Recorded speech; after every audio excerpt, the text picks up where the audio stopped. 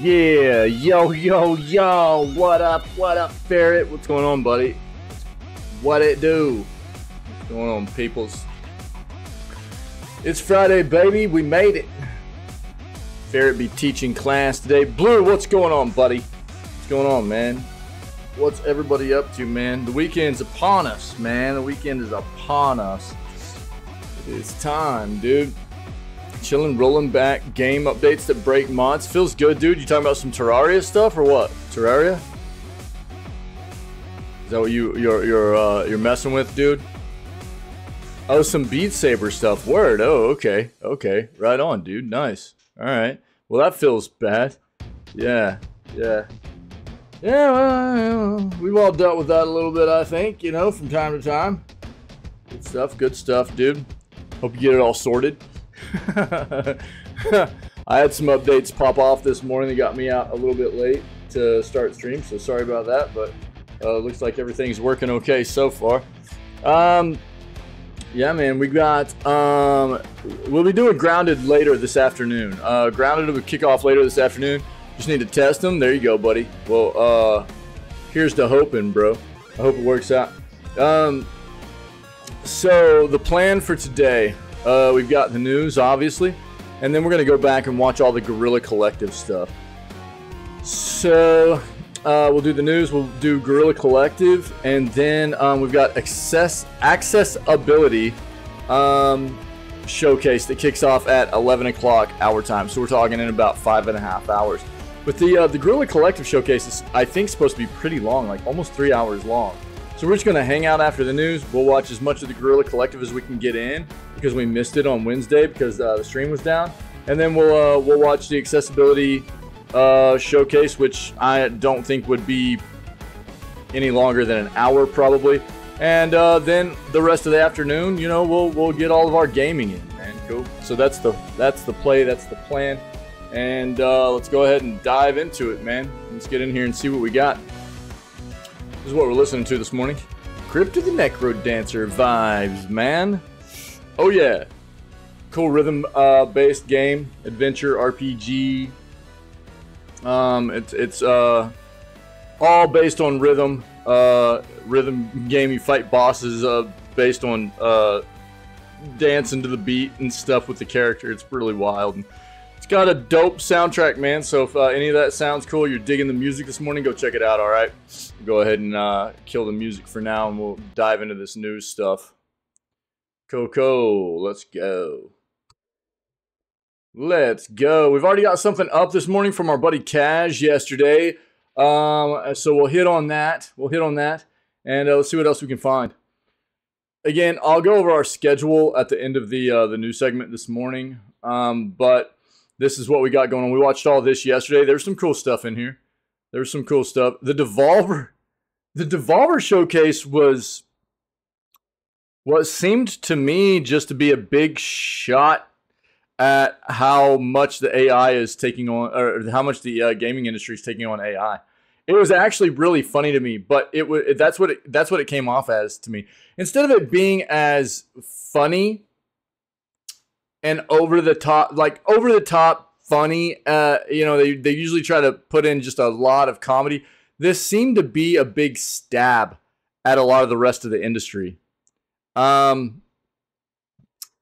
Rather than just trying to get a lot of comedic value out of it, which to me was funny, but, you know, I don't know how much other people might have caught that. I'm sure we'll probably see it in the news this morning, but there was some good stuff yesterday. It was cool. This is the one we'll watch the VOD of today, and then we'll watch this live, okay?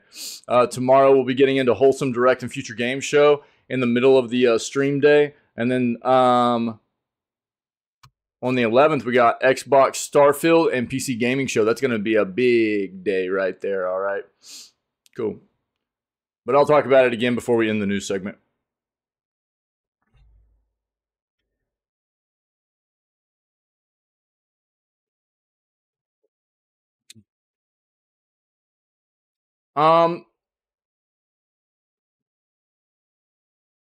Let's go ahead and pull this up. We'll recap the big news from Summer Games Fest, okay?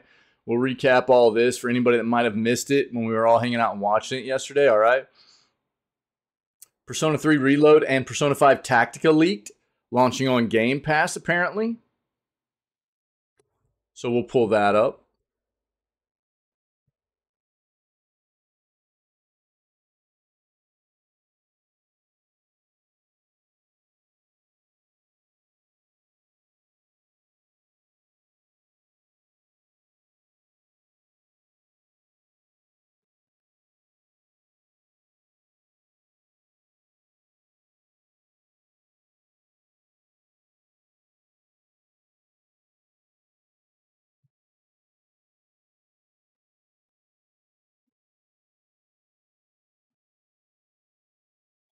Cyberpunk 2077 Phantom Liberty leaks online at $35.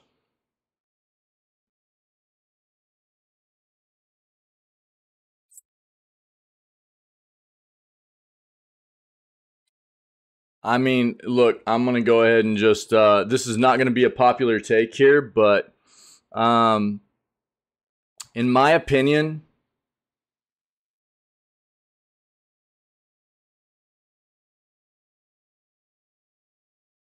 CD Projekt Red shouldn't really get a whole lot of kudos for turning the game into a playable game when that's what it should have been on release anyways.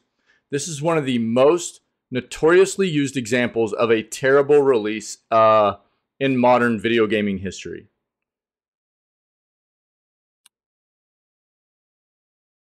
And I don't think they should get very much recognition for standing by their product and turning it into a game that's playable, because it should have released like that. It should have released in a very polished, playable state. Every game should, as far as I'm concerned. The fact that it didn't, and the fact that it released in such a terrible state, I'm more of the mindset that this content shouldn't really cost anything.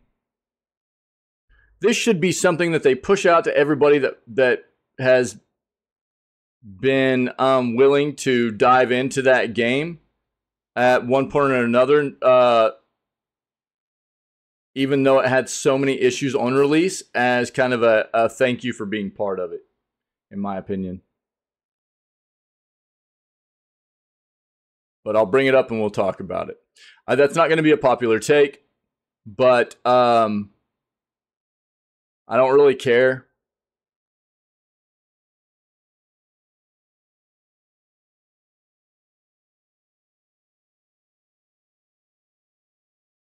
I'm just tired of seeing developers thrive, publishers thrive, even though they push out terrible products.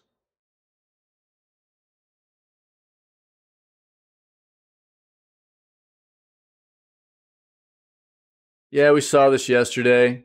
Is it not weird? Yeah, I know. Like I said, I'm not saying that they shouldn't get a little bit of recognition for it, you know? And I mean, we talk a lot about Anthem, right? Anthem's a game that needed the companies to stand by it. You know, it could have been a good game, I think. I think Anthem could have been something solid, you know? But they just dropped it. And it feels bad when that happens, you know? There are a lot of examples. That's just the first one that comes to mind right now.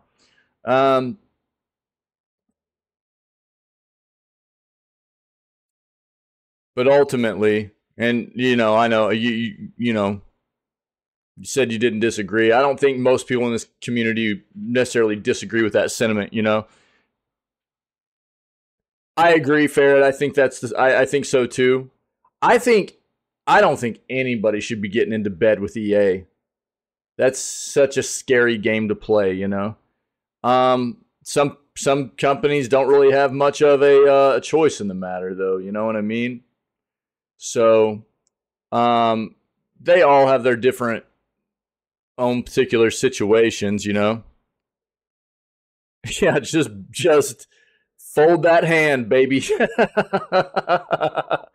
Yeah, you know, we've talked a lot about that too, though. You know, that's where I think that people want to like point fingers and stuff with like, let's use an example of like Redfall, right?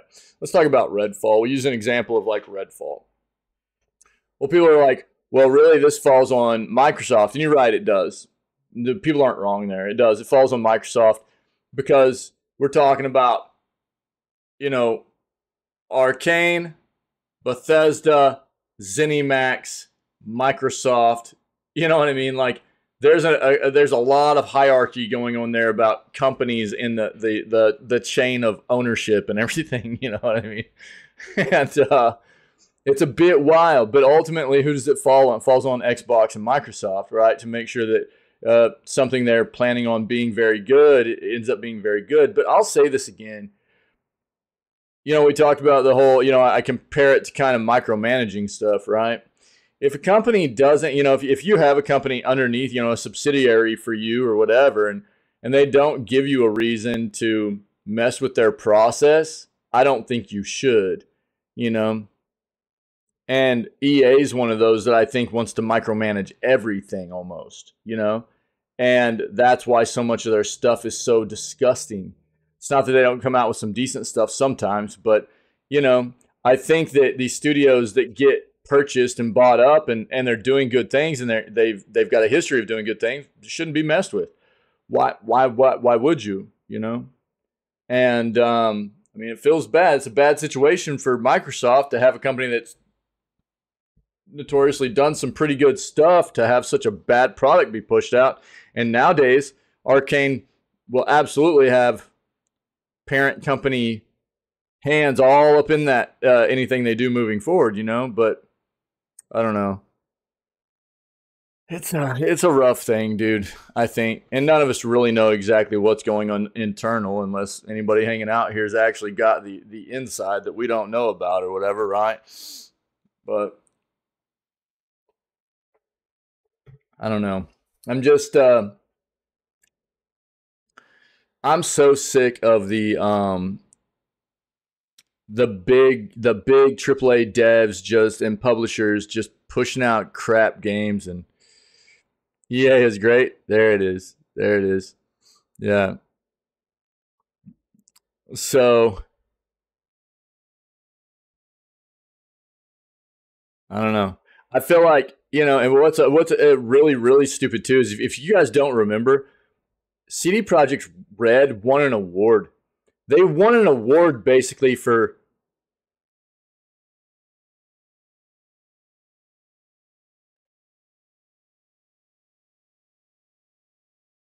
it was like how much a game had been worked on after its initial release and stuff like that. But it wasn't necessarily supposed to be about fixing a game. It was supposed to be about, you know,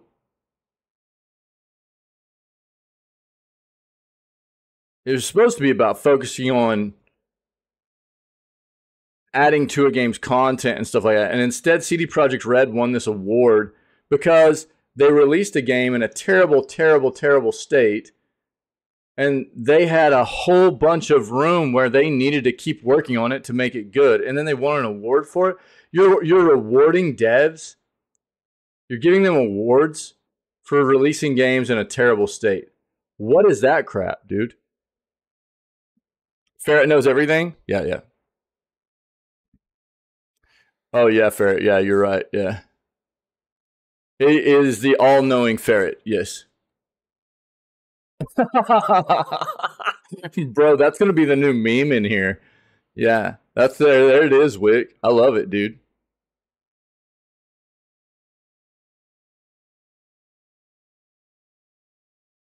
Yep. I remember that, Wick. Yeah. Yeah, I did know that. Yeah. Yeah. Yeah. Yeah. Yeah. I mean, they're notoriously just terrible like that. Yeah. Um.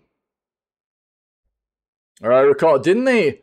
Wait, it was Knockout City, right? They were, but they before they ended, before Knockout City was done, they had moved away from EA, right?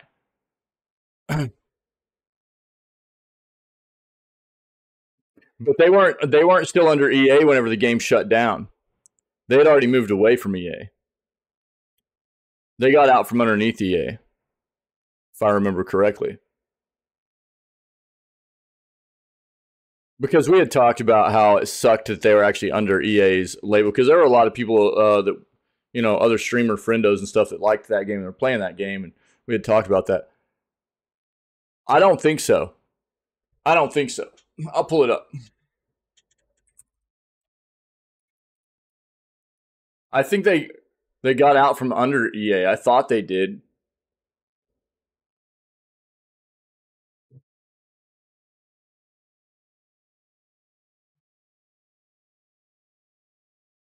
Yep. Yeah. Publisher EA released the game for Windows, Switch, PS4, Xbox One in May of 2021 under its EA Originals label. Velan Studios took over publishing, who is also the developer, took over publishing duties in June of 2022, and the game then transitioned into a fully free-to-play title on June 1st of 2022. Yep. So they got out from under EA towards the end of that game's lifespan. Yep. That's what I thought.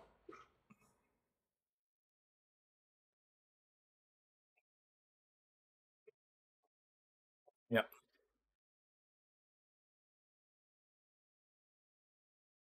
And die 5 days later. Yeah. Yep. Yep. They say they're not necessarily potentially totally done with that game, but they're pursuing options, you know, of what they want to do next and everything. We read about it. Yeah. They didn't have enough player base to keep it open. Like, I mean, so many other games out there, you know. It's tough industry, dude. It's a tough industry. But I don't know. I'm tired, dude. I'm just tired of it. I'm sure that Phantom Liberty is going to have a ton of content, and but I just can't get behind these companies that do this crap, dude. I mean, this is one of the most notorious modern day examples of crap game releases, and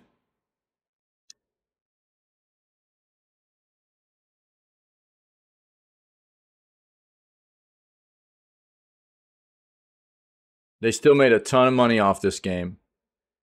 And the way I see it, a good company would be trying to say thank you to everybody that still stood by that product and their company through all the turmoil, and give them that content. That's the way I see that. We'll talk about it whenever I pull up the article.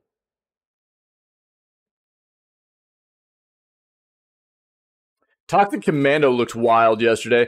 Yeah, let's just go with all the games announced in the Devolver Digital too. We'll hit both of these up. Yeah.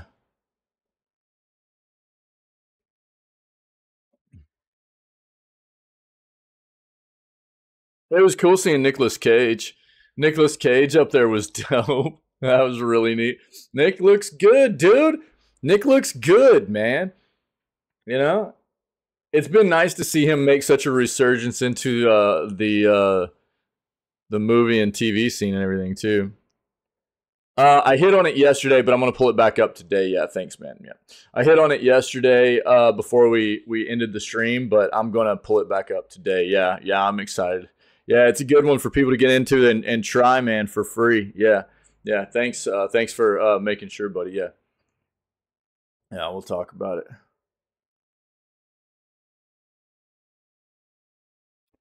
Yeah, Witchfire got a new trailer, early access launch date. Oh, dude, I think the biggest hype for me was Path of Exile 2, man.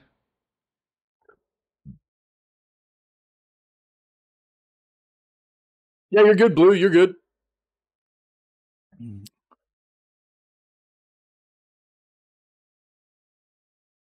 I don't know that we'll need this, but we'll put it right there. We might not need that. We got a lot a lot of this kind of stuff that we might not need to hit on. I'll pull it up just in case, because we've got recap articles up and stuff. Yeah, that was a big one for me, dude. That was a big one. I already knew they were developing it. I'd seen some really early stuff a while back, but I hadn't seen anything recent. That's big hype for me, dude. I know it's going to be the same thing as PoE1, where I'm just not able to play enough to keep up. You know, I'm going to be playing too many other games and stuff. But I will definitely play that game on release for a good amount of time. Yeah, Sonic Superstars got announced. That was cool. Again, I'm just going to be pulling up some of these just in case we don't hit them in one of these two articles here. Yeah, Spider-Man 2 got confirmed launch for October 2023. Cool. We've seen, I'm not going to pull this article up, we've seen plenty about Spider-Man 2 through watching the PlayStation showcase. They showed a big chunk of that game off in their showcase at the end of last month. And I'm super hyped for Spider-Man 2 to release, and I'm not even going to play it. I just want Insomniac to start working on Wolverine. I'm not going to play it right now, you know? Yeah. Yeah, fair. Yeah. So, I mean, dude, they do a great job with these Spider-Man games, and they're notoriously great at making these games. I think that Spider-Man 2 is going to be fantastic. I know there are a lot of people that are jacked up about playing it when it releases. I just never got into them. I don't have a huge want to play it, really. I've got a lot of other stuff on my agenda and our schedule to play here, but I cannot wait for them to make this Wolverine game. And as soon as they're done with Spider-Man 2, that's where they're supposed to be focusing their efforts on. So I cannot wait for this game to release so they can get to work on Wolverine.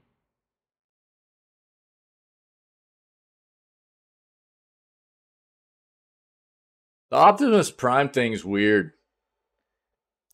It's weird seeing Optimus Prime be the same size as like humans. Yeah, that was weird. We knew it was coming. We had seen it in the news here recently, but it was weird. I thought it was. I mean, to me, I mean, I'm not a Fortnite player anyway, so I guess just about anything Fortnite comes off a little bit weird to me. But I don't really knock that game. I appreciate the fact that it's been such a huge thing for gaming and for like the battle royale genre and stuff. We got a lot of people that play it in the community too. So I don't know. It was just weird seeing Optimus that small, like the size of all the other humans and stuff. That was odd. Yeah, I know. Yeah, I know. But that's what that game is, dude. People that play that game love the cosmetics, man. Path of Exile 2 gets a brief development update. So we might look into this one a little bit more in depth because that might give us some more information about what's going on in the development of that game.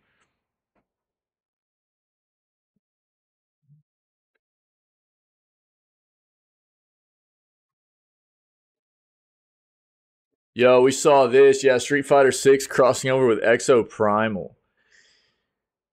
Both Capcom games, right? So that's a really easy thing for them to do. It was really wild when we saw this trailer yesterday because it was like Metal Ryu. You know, it was like, what is this, dude? Is they having like a Metal Ryu version, like character you can get in Street Fighter? You know, but no, it's actually Exo Primal stuff, which is kind of wild.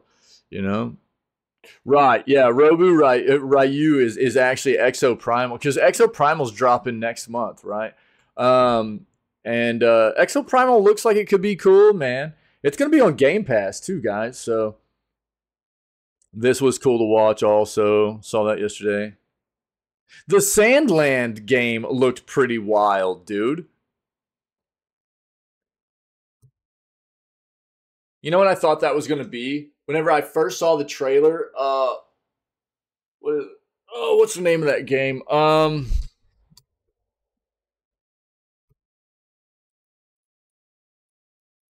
It's like, is that it? Yeah, it's like we heard recently that there's the potential for a new Dragon Quest Monsters game to come out, and that's what I thought this game was going to be. Was like Dragon Quest Monsters, um, which to me it looked like it could have been right off the bat, but it's not. Hey, dude, don't yuck my yum, bro. Don't yuck my yum, dog. That was a really funny trailer though. Look, I'm not gonna lie, dude. I loved Twisted Metal back in the day, like the old PlayStation days, bro. I loved Twisted Metal. So, dude, that trailer was great. I've seen another one too that was really funny. Also, from what I've seen in the trailer so far, I'm actually looking forward to watching that show when it drops. Um, I really hope it's good. What I'm also hopeful for is that if the show does good, it'll reboot the series. You know, it'll reboot that IP. They'll decide to make the game again if the show does well. You know, because quite often what we'll see is like games do very well and then they get adapted into the other forms of entertainment. Right? It's not all that often that we see. Because dude, we haven't had a Twisted game in how long, man? We haven't had a Twisted game in forever. Twisted Metal game. And so it's not, I think it's much more rare we see it happen the other way around, right? But I think there's potential for this to happen. Like if Twisted Metal, the show, does really well, then we might actually end up getting the series to get rebooted as a game, which would be dope. The games were sick. They were a lot of fun back. I mean, it was just carnage, right? It was just like driving around and blowing each other up and with vehicles, and but they could do a bang up job with, you know, modernizing that game, I think, you know. So they could mess it up too, obviously, because devs are good at that nowadays, but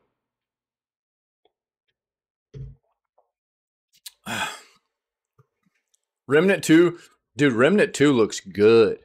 Has anybody else been getting like kind of jacked about what they've been seeing out of Revenant or Remnant 2, I mean? Remnant 2 looks pretty dope, dude.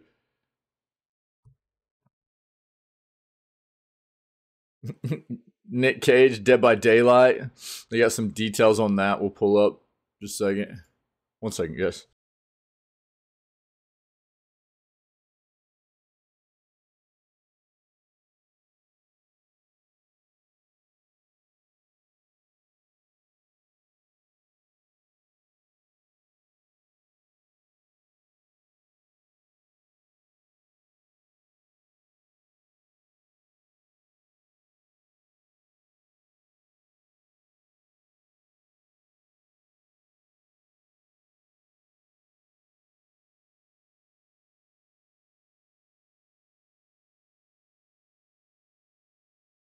All right, sorry. Sorry. Nick Cage, new Survivor in Dead by Daylight. Good times. Got that up already. Prince of Persia: The Lost Crown. Yeah, dude. New Prince of Persia game. There's going to be some hype about that. We haven't had a Prince of Persia game in a long time. There was Cash and I were talking about this yesterday. There was talk about a remake being made, and the last I had heard, that got shot down. It got shut down and scrapped. But I could be misremembering. I haven't heard anything else on that front for a while. I don't know. But we're getting this now, so we'll take a look at that. Cocoon. This was out of the what was the name of that showcase? I'm tripping, dude. Day of the Dev stuff. Yeah, Day of the Devs. It looked kind of wild. Yes, here we go. Okay, I'm not gonna need this tweet up then. Where's that tweet? Get that tweeter out of here. So here you go. This is Legend of Zelda movie. Universal reportedly nearing deal for the next Nintendo project. That was brought to us yesterday during the showcases. By Cash. Cash saw this blowing up on Twitter yesterday and brought it to my attention. So all I had was the Twitter this morning that he had seen, one of the Twitter posts, but we've got a bit of an actual article we'll read this morning about it. Be down to play another Prince of Persia game, dude. I never really played him. I watched one of my buddies play him though. I had a buddy that was way into him, and we were like roommates back in the day, and we would just like hang out and watch each other play games sometimes and stuff. And so he was way into Prince of Persia. So I just used to like hang out and watch him play Prince of Persia games, which was like fun for me. Yeah. Oh yeah, dude. Yeah. Yeah. Yeah. Yeah. I mean, there's a whole like big fan base behind those games, man.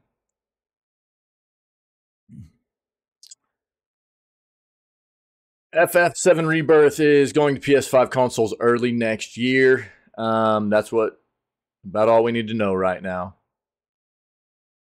We saw the Rebirth stuff yesterday. New Alan Wake 2 gameplay revealed. We saw that as well. There's Alan Wake 2 is hitting in October. It's supposed to, anyways. It's not gone gold yet or anything, but we're not that far away, you know.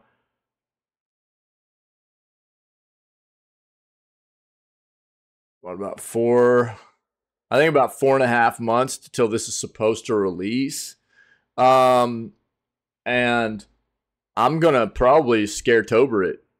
It looks really, really neat. So we'll probably end up playing Alan Wake 2 and Alan Wake 1 as well. Let's go look at our other search real quick. We got a lot of. I knew we'd have a lot of stuff to recap today. So, did we get the Toxic Commando thing up? I don't think we did. Yeah, let's pull this up just in case. I don't know that we're going to need all these because we got to recap Article 2, but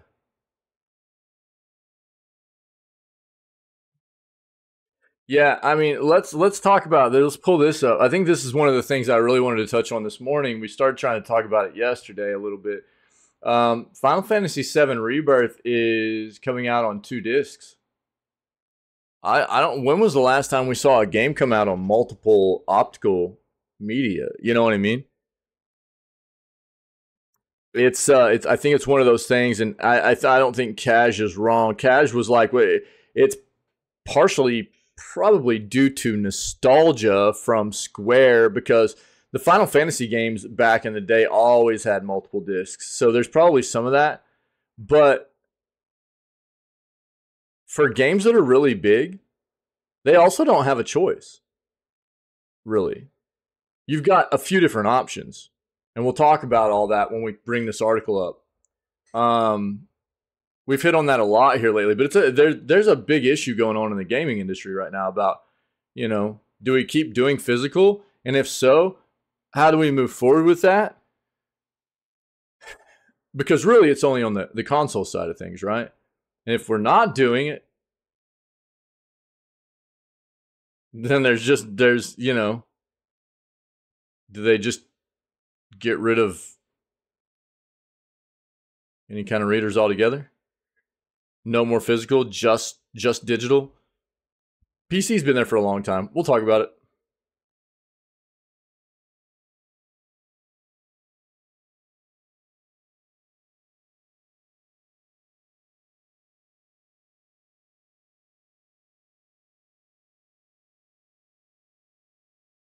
Look, man. So you guys see this article here? Video game conventions are still hotbeds of sexualized abuse. Anywhere you can go where there's going to be a massive amount of people gathering to try and have a good time, there's going to be predators. And you have to do your best to ensure that you keep yourself safe. That's what it comes down to. Yourself and your friends, family, loved ones, you got to be vigilant, man. Stay on your toes. Look out for other people too. There are predators out there. They're going to be trying to take advantage of other people. That's the way it goes. Trying to find people that are trying to have a good time and you know, taking advantage of those people. It's anywhere that there's a massive amount of people just trying to have a good time. It can be video game conventions. It can be concerts. It can be, you know, anything like that. You know what I mean? It doesn't matter. I mean, you're not wrong though. You know, it can be cosplay conventions. It can anywhere where a lot of people are going to gather and just try to have a good time. There's going to be a little bit of some probably partying going on and stuff, you know, and there's the potential for people to be taken advantage of, or even just for, you know, people to be walking around with like an open container of water and somebody's trying to spike their water or something. I mean, there's all kinds of crazy stuff that goes on. So the best thing you can do is just be vigilant, stay on your toes, make sure you're always keeping your drinks covered. Don't get lackadaisical about things. You know what I mean? You don't know most of those people there, and you just need to be careful. So, yeah, video game conventions too, but but basically any kind of convention, any kind of gathering, is a place where this kind of stuff is potentially going to go down. You know what I mean? And unfortunately, unfortunately. But if something does happen to you or somebody you know, report it as fast as possible. Whatever the case may be. If something seems off, just get away from that situation as fast as possible and report it. It's the best thing you can do for yourselves.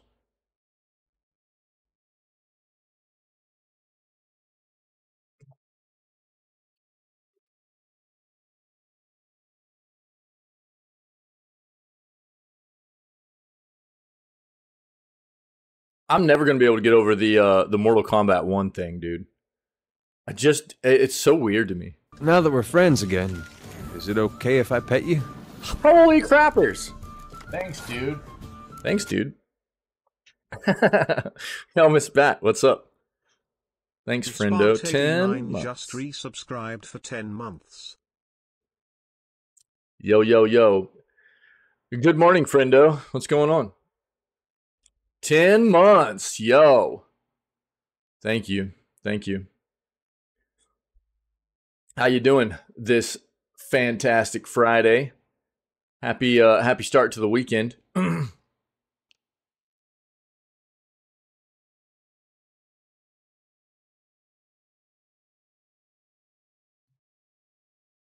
GG, Miss B. What's up, Mithril? Hiding at work? Oh, sorry. Everybody, shh.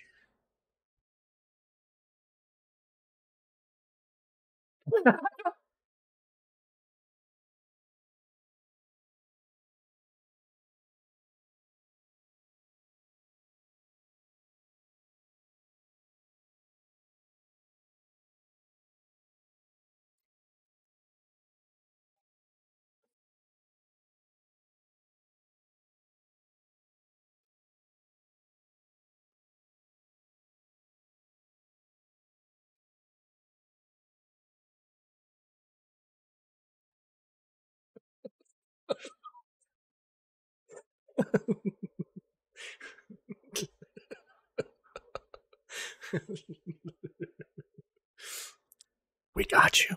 We got you.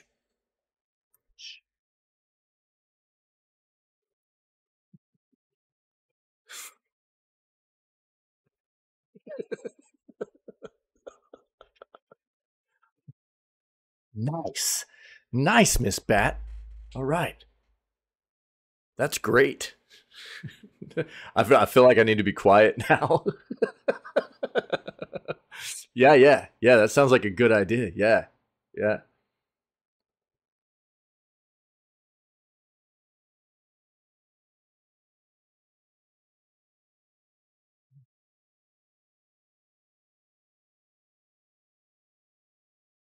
Wee woo. Not too quiet. Okay. Ferret, turn the sirens off, man. Still need to be able to hear. Okay, I got you. Yeah, we saw this yesterday. The Mortal Kombat 1 thing's weird, man. I don't understand how they're going to plan on moving forward with that. That's the thing that's really got me, like, kind of, I get it. We don't have, so the original Mortal Kombat was just Mortal Kombat, right? But everybody refers to it as Mortal Kombat 1 because then it was Mortal Kombat 2, 3, 4. They had some other ones and everything in between, here and there. But it goes all the way up to 11. And now they're starting back over at Mortal Kombat 1. It just seems very, like where's the creativity in that,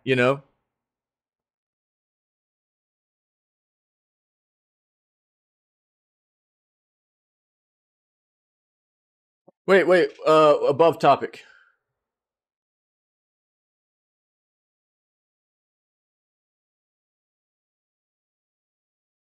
What are you talking about, Mithril? Alpha would have worked for sure, dude. Yeah. Yeah. Mortal Kombat Rebirth. That's what me and Cash were talking about yesterday.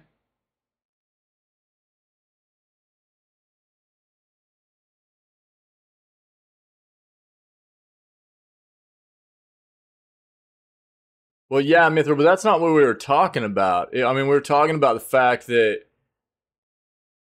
I don't know if you saw that what brought that up, dude, but I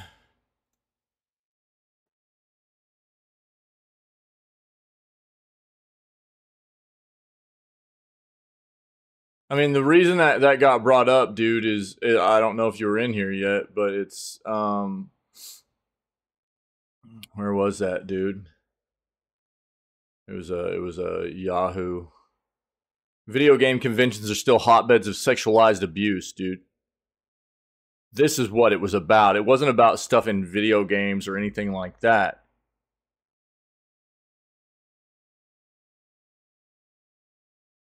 We're talking about like this is what brought, and all I said was that anywhere people gather. Yeah, I know. He said he was just saying that it could happen there, and I was saying that it could happen anywhere where people gather. So, I think you probably read it and maybe took it out of. Obviously, anything that's consensual is fine, but you know, things that are not consensual, people getting abused, you know what I mean, is not okay. You know what I mean? Convention, concerts, it doesn't matter. What I was getting at, what I was telling people, man, and obviously I think you missed this. What I was telling people was that anywhere, obviously, that people gather in big crowds, whether it be conventions or concerts or what have you, it's not the thing that I hate is that they're just narrowing this down to video game conventions. It happens everywhere. There are predators everywhere that want to take advantage of people and do gross stuff like this. You know what I mean? So yeah, so I mean, this is what we were really talking about, you know, and that's what brought that up. So I just wanted to go back and touch on that real quick, so you knew where that came from. But it's my big thing was telling people that are here and hanging out that it's just important that if you're going to be attending those kinds of things, that you just be very careful, you know, be vigilant, take care of yourself and your friends and your loved ones when you're at those events. And if something does happen, to just remove yourself from the situation as fast as possible and report it, you know. There's just predators everywhere, you know, and it's gross. So, but yeah, I mean, I hear what you're saying. I think that you didn't have the entire context of what that came from, you know. Yeah.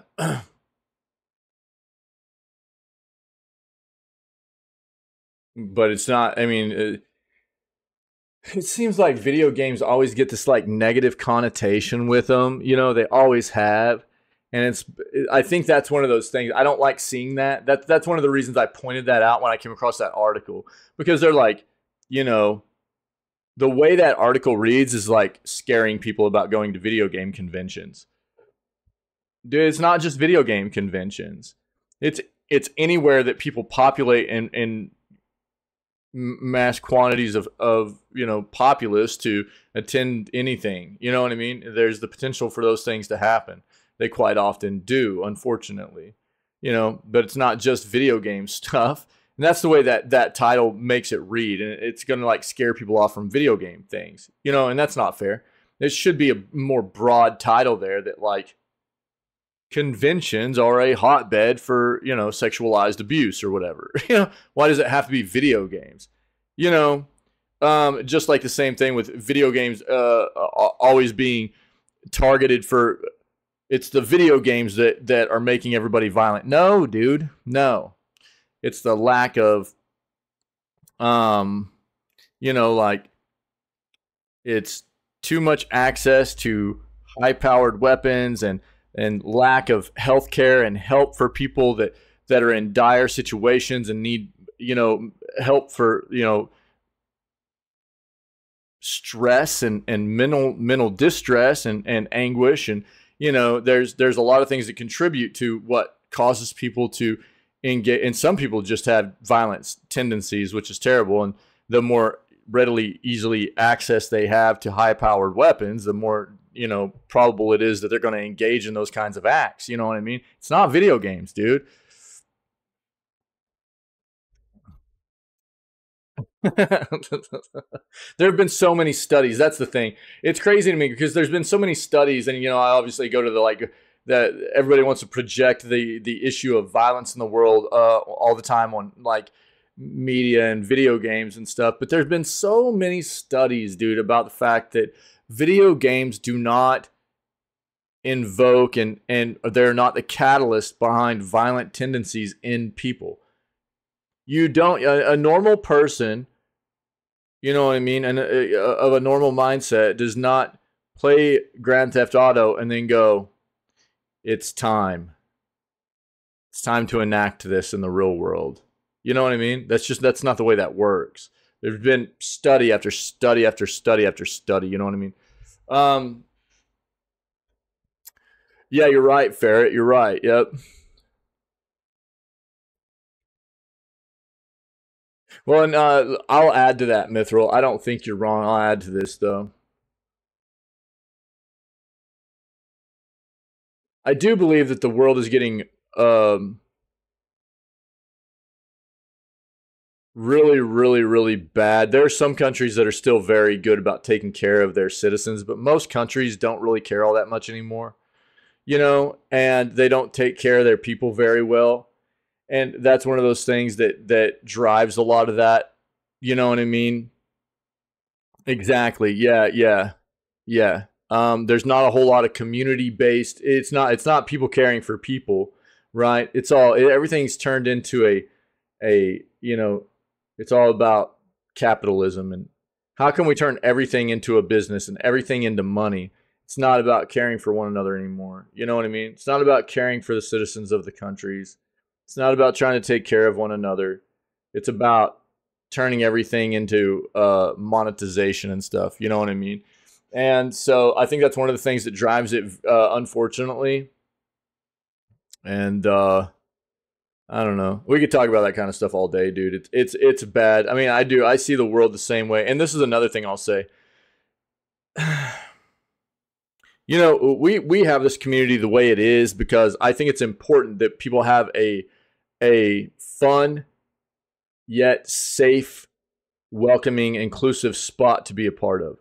Because most of the world isn't like that anymore. Or not that it always has been, but most of the world doesn't present that kind of space for people to just chill and be themselves and be, obviously, I mean, we're safe for work, so there are taboo things here that we don't get into and stuff. But the thing about the world is, I think that the more a lot of people, toxicity breeds toxicity, dude. It's like a virus, it really is. Toxicity breeds toxicity. And the same thing, it can be said for goodwill, you know what I mean, and treating others nicely, but it doesn't seem to catch on quite the same way as like nastiness does. You know what I mean?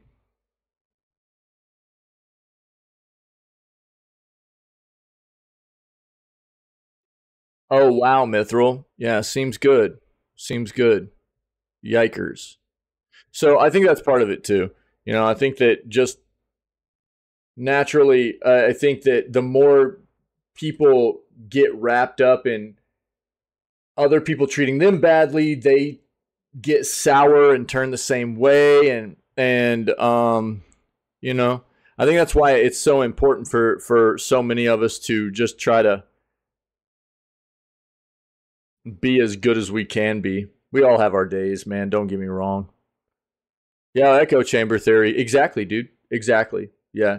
But again, I think that you know, it seems to be so much more prevalent for the toxic side, the just nasty side of people nowadays to be rampant than it is to find people that are actually decent and kind. You know what I mean? Which I think it makes it even more dire for us to spread the goodness around. You know, toxic is louder. Yeah, yeah, yep. So I think that's part of it too.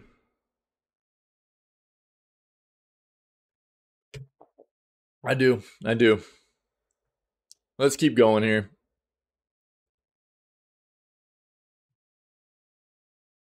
Yep. Yep, we've got that up.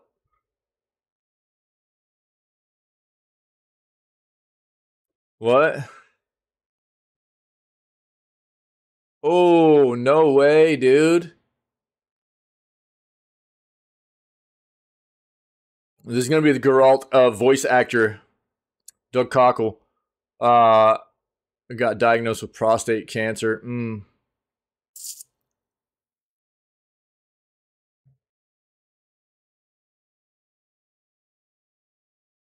Yeah, I'm not gonna read this whole thing. I'll link it for you guys. What I will say is like, obviously, best wishes to Doug, and dude, I can't stress enough to people: know your body, dude. Know your body. Have regular checkups if you possibly can. If something seems off or abnormal, get it checked. If it's nothing, cool, it's nothing. If it's something, you want to catch it as early as possible. You know, and to Doug, we wish Doug the best. What a huge part of the gaming world with all the Witcher stuff, man, and he's voiced many other characters and everything too. So, you know, we'll keep Doug in our thoughts moving forward, man. That's brutal. That's brutal.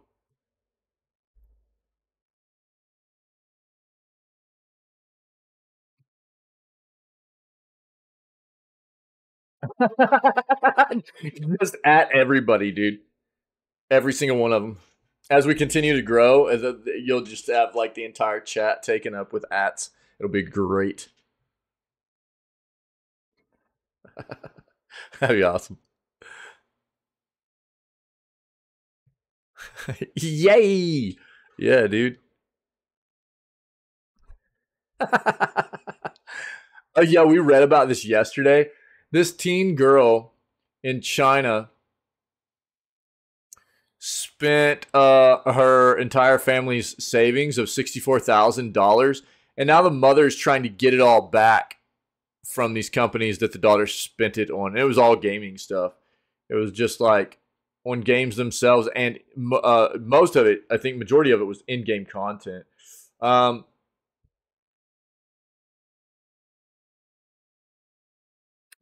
Happy, what's up, dude? So we read about that yesterday. I'm not gonna dive back into it, but again, look, man, I think that it's this mother's fault for just giving this kid access to an account with $64,000 in it. You don't do that, dude. Man, I don't really. This game does not look very good to me. We're gonna look at this new Lord of the Rings game. I'm not really seeing it, dude. Oh baby, dude, Souls of P was another, or Lies of P, Souls of P. It's a Pinocchio Souls like game. You know, it's Lies of P. I've been watching this game for a long time, and I'm getting so flipping hyped. This was probably my other big hype yesterday. Was this and Path of Exile 2, man. Oh God, okay, Ferret.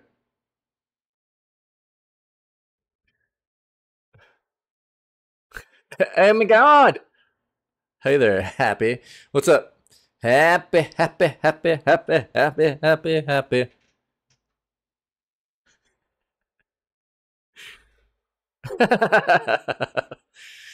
Yo, I was saying this yesterday. I'll probably play. I don't even know how long it'll be before PoE 2 drops, but I'll probably play that way before I ever play Diablo 4.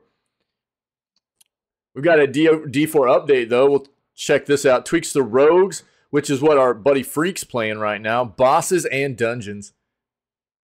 We saw this yesterday. Not gonna dive into that. We've got that up already. We got this up. Fall Guys is getting a Tomb Raider crossover. Okay. Yo, we got a ton of stuff right now. Let's get in it, dude. Let's get in it. Let's get in it. All right. Lord of the Rings is back with a brand new adventure. And so let's do this first. Let's start off with this, okay, and then we'll get into the Devolver recap too. Dude, the Devolver, I'll talk about that next. It wasn't quite the showcase they normally do, but I think they had an agenda, dude. I think they were calling out other developers and publishers this year pretty hard. I think they had a reason behind what they were doing. We'll talk about it in a second. Here's all the big news from the Summer Games Fest show. Prince of Persia, Sonic Superstars, Final Fantasy VII Rebirth, and more. So I have a bunch of individual articles up on these too. Yeah, Mithril, yeah. So no worries, buddy, no worries. Yeah, we'll hit on the gist of it here. A number of new games were announced over the course of its 2-hour runtime, as well as new trailers for previously known titles. So it went Summer Games Fest, Day of the Devs, and then we saw Devolver afterwards, okay? So we're going to try to recap as much of it as possible right here. The main parts of it anyways, okay? Retro fans were treated to a new 2.5D game in the Sonic and Prince of Persia franchises, while Gorehounds got the first Mortal Kombat 1 footage. Dude, it's so uncreative. Mortal Kombat 1. We already have Mortal Kombat 1. What are they going to call the next one? I just can't, dude. Well, we might not be diving into all of these. So happy. Here's the deal. I have these two articles here. They're going to recap most of the stuff from yesterday. And a lot of what these are individual articles about a lot of the games that we saw in the actual showcases themselves. So I might not need to hit on all of these. But I pulled them up just in case, okay? So we'll just see how it goes this morning, okay? I'm just trying to... There was a lot of showcase stuff yesterday.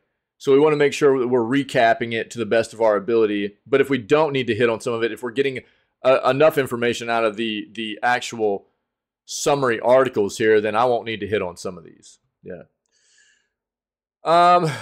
A new game from horror legend John Carpenter. Meanwhile, Final Fantasy VII Rebirth got a new trailer along with news that it will arrive on 2 discs. We're going to talk about that. The show was then followed by... So Mithril. Yeah, Final Fantasy VII Rebirth is coming out on 2 discs, bro. You know, all this talk we've been having about the physical side of things, we've got an article up about it, so we'll hit on it in just a bit. But put a tab in that, all right? put a pin in that, I mean. You know, put a pin in that. We'll get back to that. Oh, okay. All right, Mithril. The show was then followed by Day of the Devs, an indie presentation showing off 15 interesting games from around the world. After that came the latest comedy presentation from Devolver Digital. Watch the full thing again here. I'll link this for you guys if you want to go back and watch all that content again. It's a good probably 4 to 5 hours. 4 to 5 hours worth of content, okay? But we'll try to summarize it the best we can right here. This is like everything that was kind of shown off, okay? Prince of Persia, we have an article up for that. First Mortal Kombat game. I don't have anything up on that because we've already seen stuff previously. The first trailer for The Witcher 3, Witcher Season 3, we'll watch that. I'm excited for that, and I'm also sad because that's the last season I'll watch of that. Even if it continues, I will not watch any more of that without Henry Cavill in it. I won't do it, dude. I can't. There's no way. Crossfire Sierra Squad. For PlayStation VR 2, Sonic Superstars. We have that up. Lies of P, which has a dedicated September release date now, and a demo is out. Remedy has shown off Alan Wake's 2 first gameplay, which looks great. Spider-Man 2's release date was confirmed, and we got we got a lot of that in. I'm not going to hit all the Spider-Man 2 stuff. Again, all I'm going to say is I'm glad Spider-Man 2 is releasing soon because then they can get to work on Wolverine. That's what I want. I know Spider-Man games are great. I'm excited for everybody that wants to play them. I don't really care to play them. I want Wolverine. And now that they're releasing Spider-Man 2, they can get to work on Wolverine. John Carpenter's Toxic Commando, new zombie FPS. Like a Dragon Gaiden got a new trailer and official release date. Final Fantasy VII Rebirth will release in early 2024 on 2 discs. Wolverine, dude, I love Wolverine. You just like Jake Gyllenhaal, dude. Isn't that who played him, dude? Isn't that who played him? The first Warzone 2 Season 4 trailer showed off the Vondel map. Mobile game Final Fantasy VII Ever Crisis is getting a closed beta on Android. Quantic Dream announces its indie label Spotlight in its first 2 releases. Annapurna Interactive holds its next game showcase in late June. Twisted Metal TV shows off Sweet Tooth. That was a really funny trailer, by the way. They were singing the thong song. It was funny. Fortnite Chapter 4 Season 3 Wilds gets a Summer Game Fest trailer. Everything that was announced Day of the Devs. Shadows of the Damned is getting a remaster, and Grasshopper Manufacturer is holding its first ever direct next week. Okay, so I'll link this. That didn't really summarize things very well. Luckily, I have all these up, okay? Wolverine's always been one of my favorite, like, because he's not a... He's more of an anti-hero. I always liked Wolverine because he was kind of a rogue hero, if you will. He never really wanted to conform to what all the other ones were doing. You know, he kind of was his own bro. He was his own person. You know what I mean? And while I mean, he went through different phases of it and stuff. You know. Yeah, Mithril. Yeah, for sure. You know. So I mean, I had old Wolverine comics back whenever I was a kid and stuff. I just dug, and I wasn't a big comic book guy or anything, but I liked Wolverine, dude. I really liked Wolverine. I always have. And then, you know, the movies were pretty dope, dude. They did a good job, I thought, with the movies, you know. And how do you not dig Hugh Jackman? You know what I mean? Hugh Jackman. He's great, dude. So, oh, dude, Donnie Darko is one of my favorite movies of all time, Happy. What did dude, I just saw a movie here recently that kind of gave me vibes of like a modern Donnie Darko movie. What was the name of that? Hold on. Did I tell you about it? I told the stream the other, I just watched this. Here, dude. Check this out. Yeah.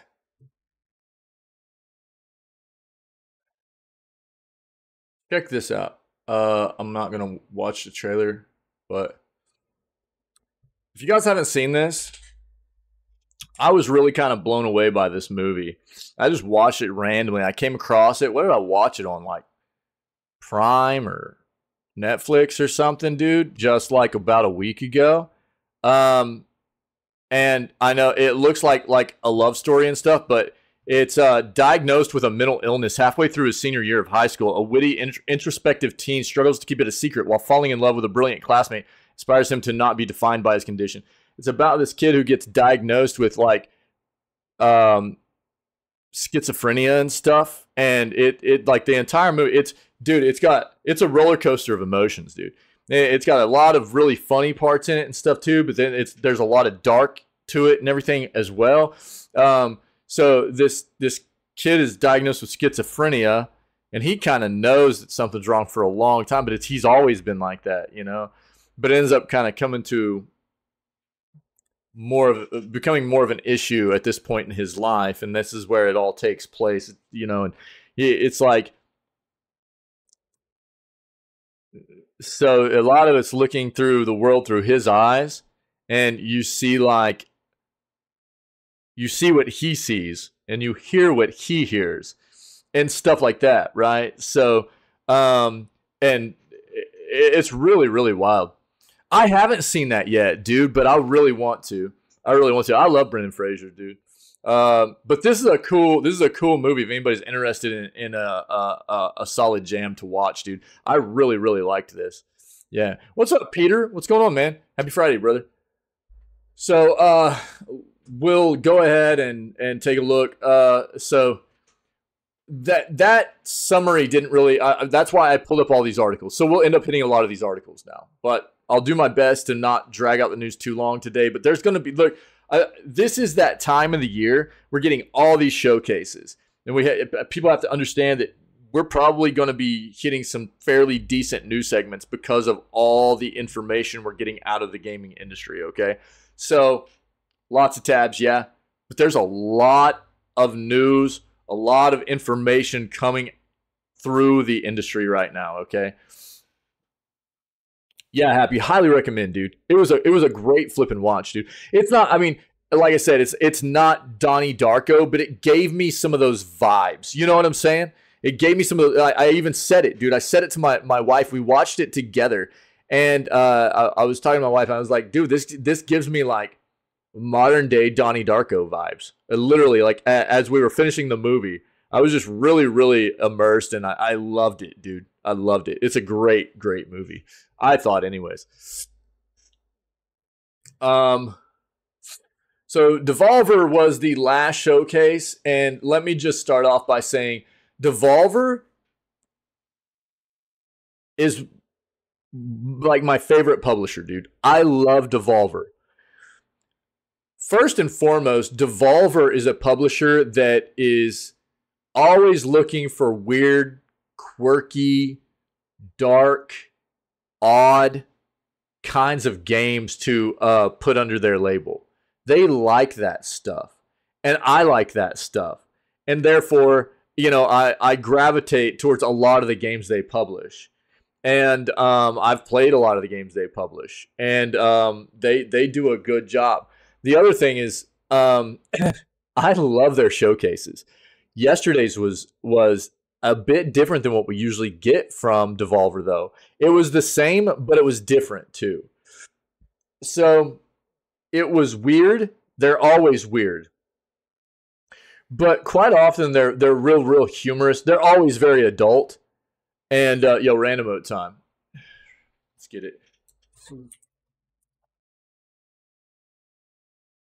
Yesterday's to me had a lot of underlying kind of jabs at a lot of the rest of the video gaming industry right now, and especially in regards to their use of AI. And that's what yesterday's showcase from Devolver looked like to me. Whoa! Did we just become best friends?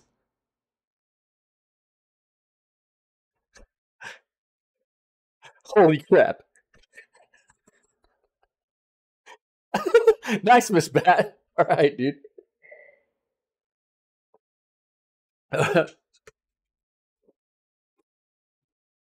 Let's go, Mithril. So it was still a wild showcase, but it was also a bit different than what you usually get. I promote Devolver all the time for their showcases. They do a very good job production wise. They're always weird and dark and odd and usually really funny. This one was just not quite as comedic as it was like I saw what they were doing. To me, it was very obvious they were taking a jab at a lot of the rest of the industry that is just trying to incorporate so much AI into their stuff nowadays. But I love Devolver, dude. I have for a long time. Devolver Showcase was unhinged, as always, framing its showcase around the completely true-to-life video game mascot, Volvi. They put fictional and crossed it out. It's absolutely fictional. It began by running through the character's design, including his one giant hand for gaming, a fictional history of the character, right? So everybody was like, who is this? What is this? I was like, dude, they just like made this up. But it did look like they were like going through this like history. A fictional history of the character during the golden age of the 90s video games, his downfall during the gaming's edgier phase in the 2000s, and his modern-day revival as a soulless robot called Volve E that generates games via AI. Here are all the games the publisher announced created by Volve E. Yeah, Sludge Life 2, Wizard with a Gun looked cool. Talos Principle 2, our buddy Pinky is so stoked about that. Baby Steps looks really weird, and I can't wait to get into that one, dude. Baby Steps looks really... was that on Steam? Hold on.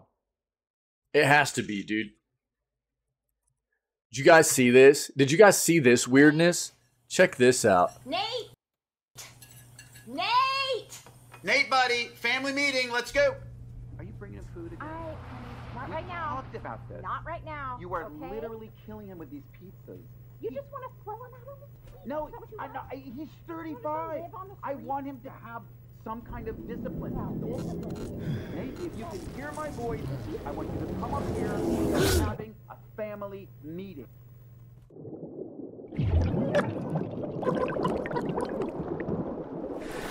From the creators of Ape Out. What the hell?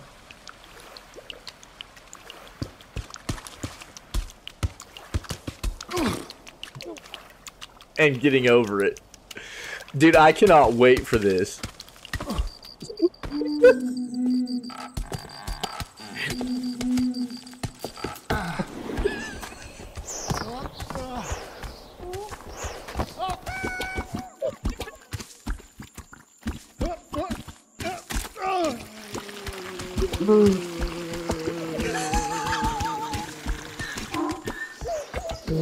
Oh my god, dude. This game is gonna drive me mad, but I am totally gonna play it.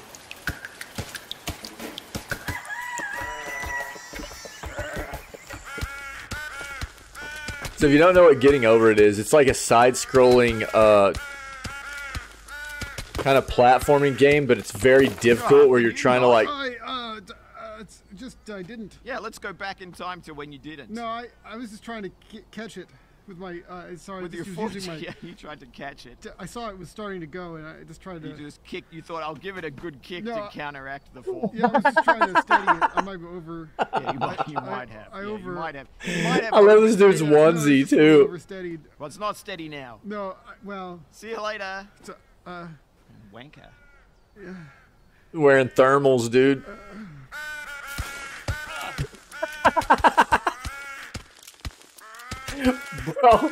Bro.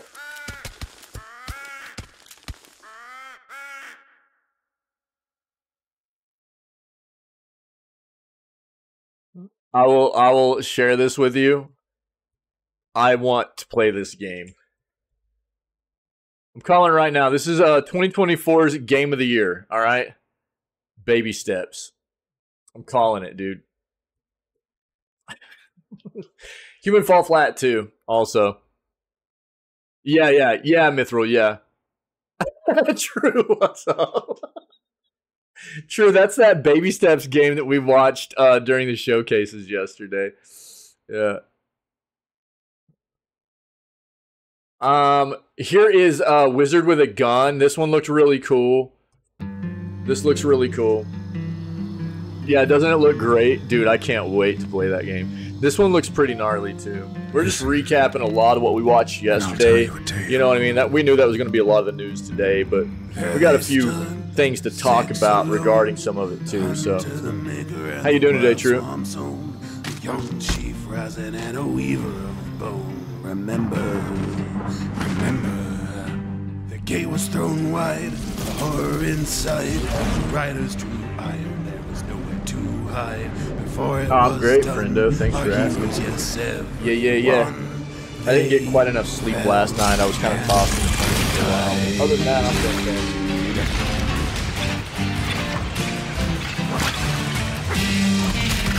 Tentacles, baby.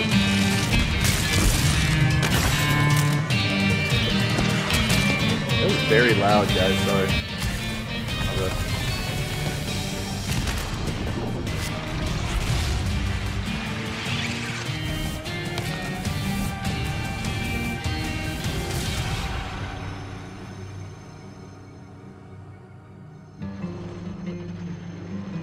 Really? Yeah.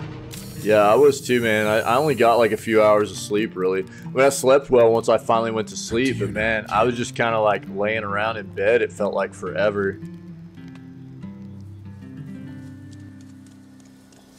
Starting to doubt my regular. You can't say that, dude. You haven't played that. You haven't played Baby Steps yet. You can't say that. You can't doubt it if you haven't played. You can't knock it until you try it, Doug.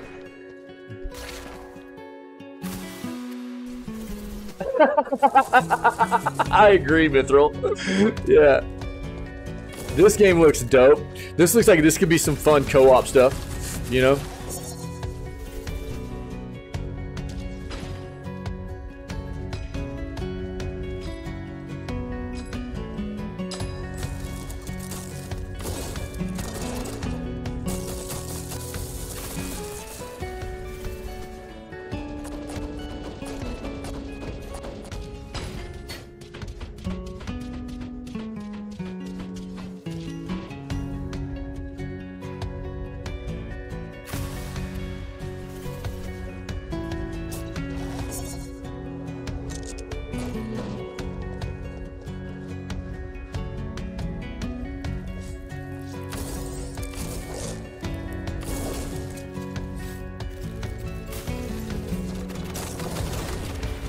I love these kinds of games, though. Love this stuff. Wizard with a gun.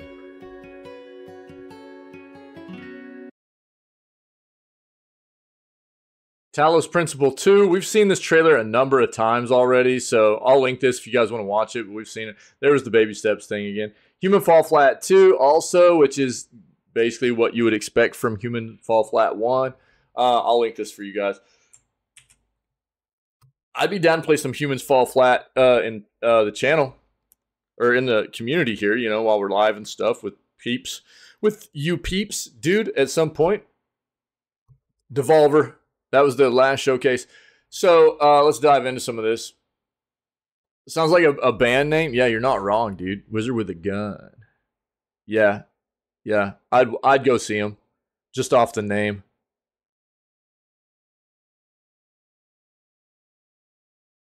That could go a lot of different ways, though, couldn't it? Lord of the Rings is back with a brand new adventure and some familiar voices. Look, dude, I'm not really. This game does not look very good to me right now. I don't know what it is. I'm kind of. I don't know. Let's watch it. You guys tell me what you think. I'm not really seeing it, dude. Our story is more than what hobbits and elves know. It is time we told it ourselves. With hammer and axe, we mine and scout. I feel like there's so many games that are just trying to play off of, like, it's Lord of the Rings. Delving for riches. You know? Yet the greatest treasure remains. Oh, Gothic, I'm sorry. Moria. Yeah, I mean, again, I could be totally wrong, you know? But I just feel like there's so many companies that like grab an IP that has a popular name. Like, look, I mean, this looks like a game from like 2003, dude. Dwarves. Rally together. Yeah, I know, Mithril. Yeah, we've talked about it. I mean, dude, I like Lord of the Rings too. I'm not like an Uber fan or anything, but I just hate when like you got kicked from a server. Game has your axe. Nice. Yeah, it just, I mean, I don't understand, like, why they're, like, because, I mean, Gollum was the same way, you know? Gollum, and not that every game needs to look, like, incredibly visually mind-blowing or anything, but just a lot of what I'm seeing, like, it's not standing out to me. I don't see anything that goes, man, I want to play that. You know what I mean? It's just,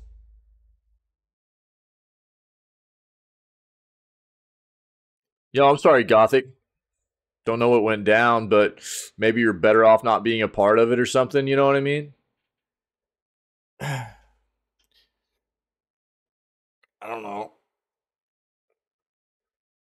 A Legolas fan? Yeah, true. Right on. You like that bloom? You like that bloomage, do you? Huh? Is that why you like? Is that why you like? Yeah. I figured. It's not a character itself. Just because I said I'm having a panic attack or bad anxiety. Really? You got booted from a server because you said you were having some anxiety issues. Jesus, what is wrong with people, dude? Okay, well, I'm sorry that you're having some feelings like that today. That sucks, but you know, you can hang out with us all the time. You know that. I hope you start feeling better. Yeah, I respect that. True. Yeah. It was probably some other Discord server or something. Yeah. We don't need details or whatever. Unless you just want to inform people of where they might want to stay away from or something. I don't know. It sounds like a sketchy place. I don't know. How are people just that, I don't know, unmindful of people and their, you know, their issues and stuff? That's just terrible. I don't know. That sucks, Gothic. But it's good to see you. Happy Friday, friendo. You just hang out with us, man. Relax, take it easy. Try to get over those issues you're dealing with. You know, I hope you're able to. Yeah. Independent developer Free Range Games and publisher North Beach Games today shared a first look at the co-op survival crafting gameplay of Lord of the Rings: Return to Moria. And a brand new trailer debuted at Summer Games Fest 2023. Console versions of the game are in active development for the PS5 and Xbox Series X and S console systems, and are scheduled to launch simultaneously with the PC version via the Epic Game Store in fall of this year.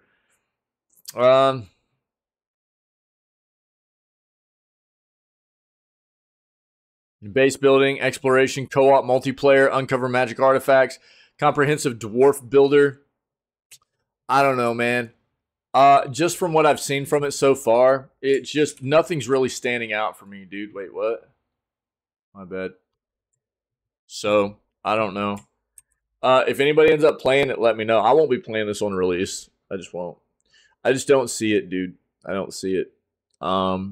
So we'll keep track. We'll see if anything more comes closer to the release and see if it looks any better or anything for me. It just looks kind of blah. It just looks like mediocre at best to me.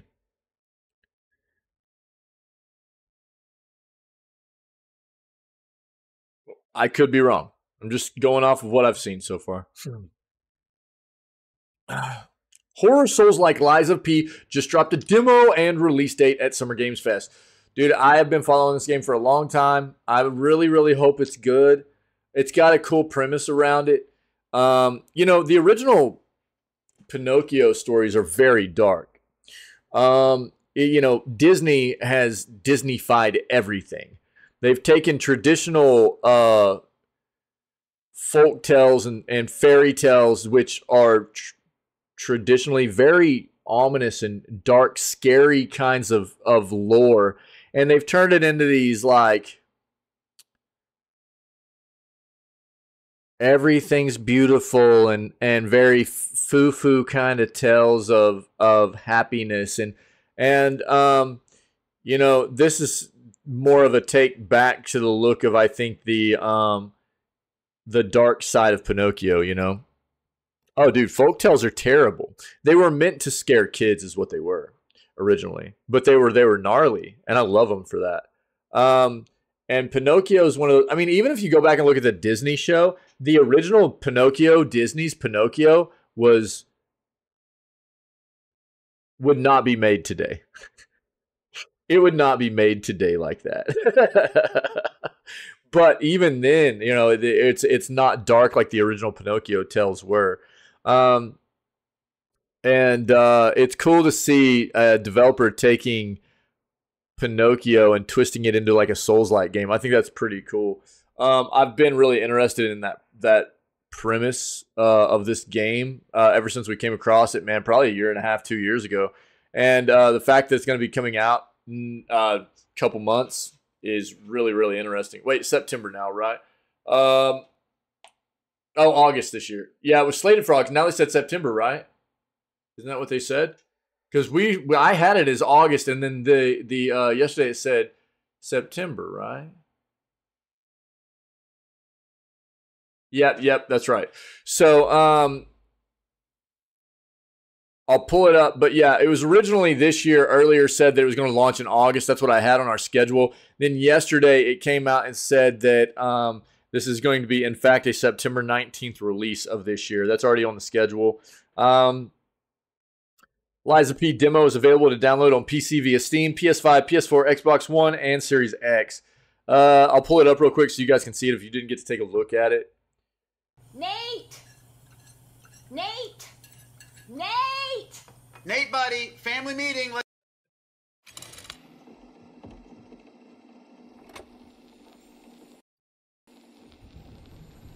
This is the trailer from yesterday as well.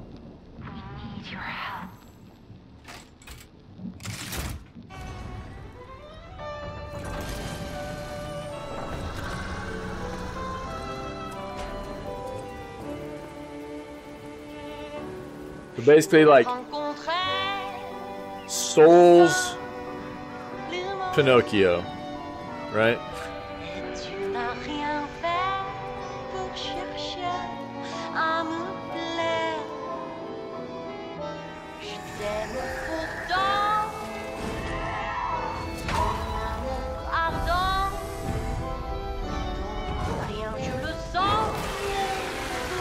That looks so evil. I love it.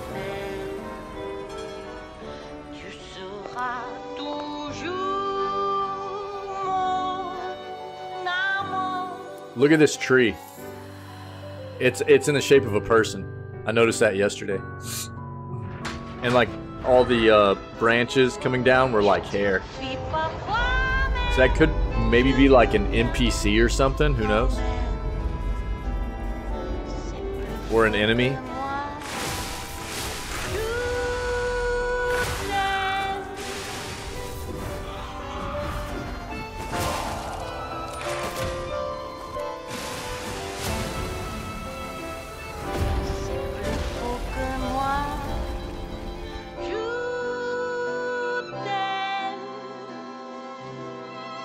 Listen, pal.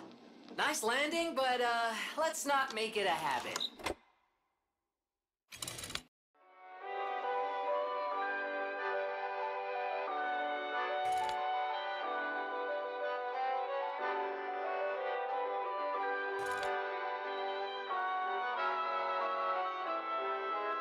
Play the demo now. If you want the link, I'll link it to you.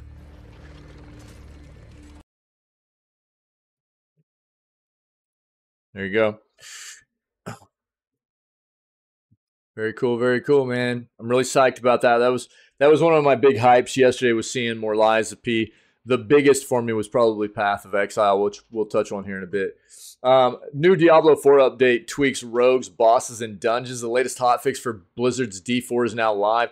Looks to make balance changes to a handful of aspects of the action RPG.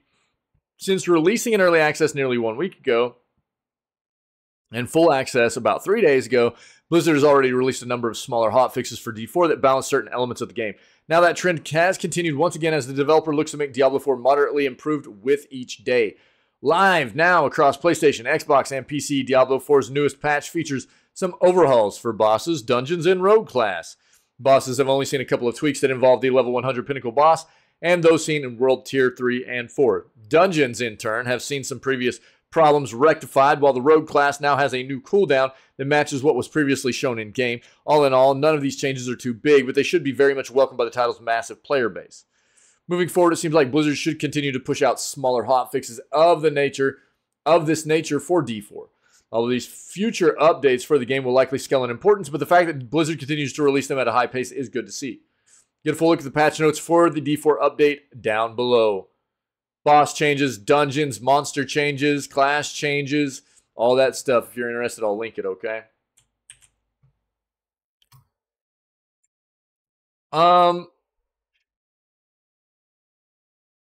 I don't think I have, Mithril. Fall Guys reveals Tomb Raider crossover. A new collaboration has been revealed for Fall Guys. Me.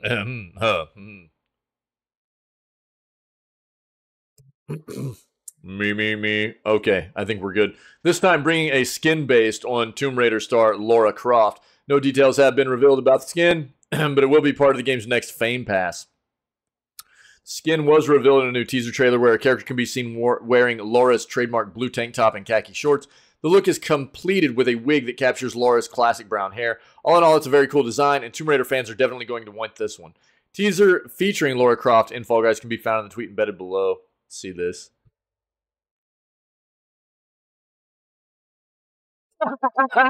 Yo, this is dope. Check it out.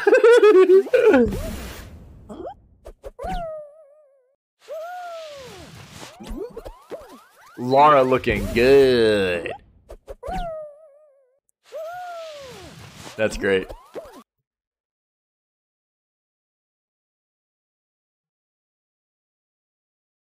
Nice, nice, nice. All right.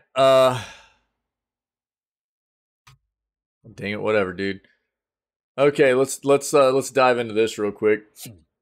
So we've talked a lot here recently about the issue of physical video games, right? And the reason it's become such a hot topic is because games are becoming so big you can't fit them on one disc. And this has kind of come to a head with the release of things like Jedi Survivor, which should have never released when it did anyways, but it did. And if you wanted a physical copy of the game, you could buy it, but you wouldn't be able to play that game unless you downloaded another 40 to 50 gigs worth of data to be installed along with the playable disc. And which kind of for a lot of people defeats the purpose of buying physical copies of games, right? A lot of people buy physical copies because they don't have very good internet or they don't have internet at all. There are other reasons, nostalgia, collectors, things like that. But there's a large population of people that are gamers that still don't have great connectivity, you know? And so they go for physical. PC has gone away from physical for quite a while now, but the console side is still there very much. And we're seeing different developers and publishers address this situation differently currently because ultimately you've got the Switch that runs like basically SD cards, right? Which can be filled with more storage space than an optical media can. So they don't run into as much of an issue. But like the Xbox and PlayStation, they're still running on optical drives.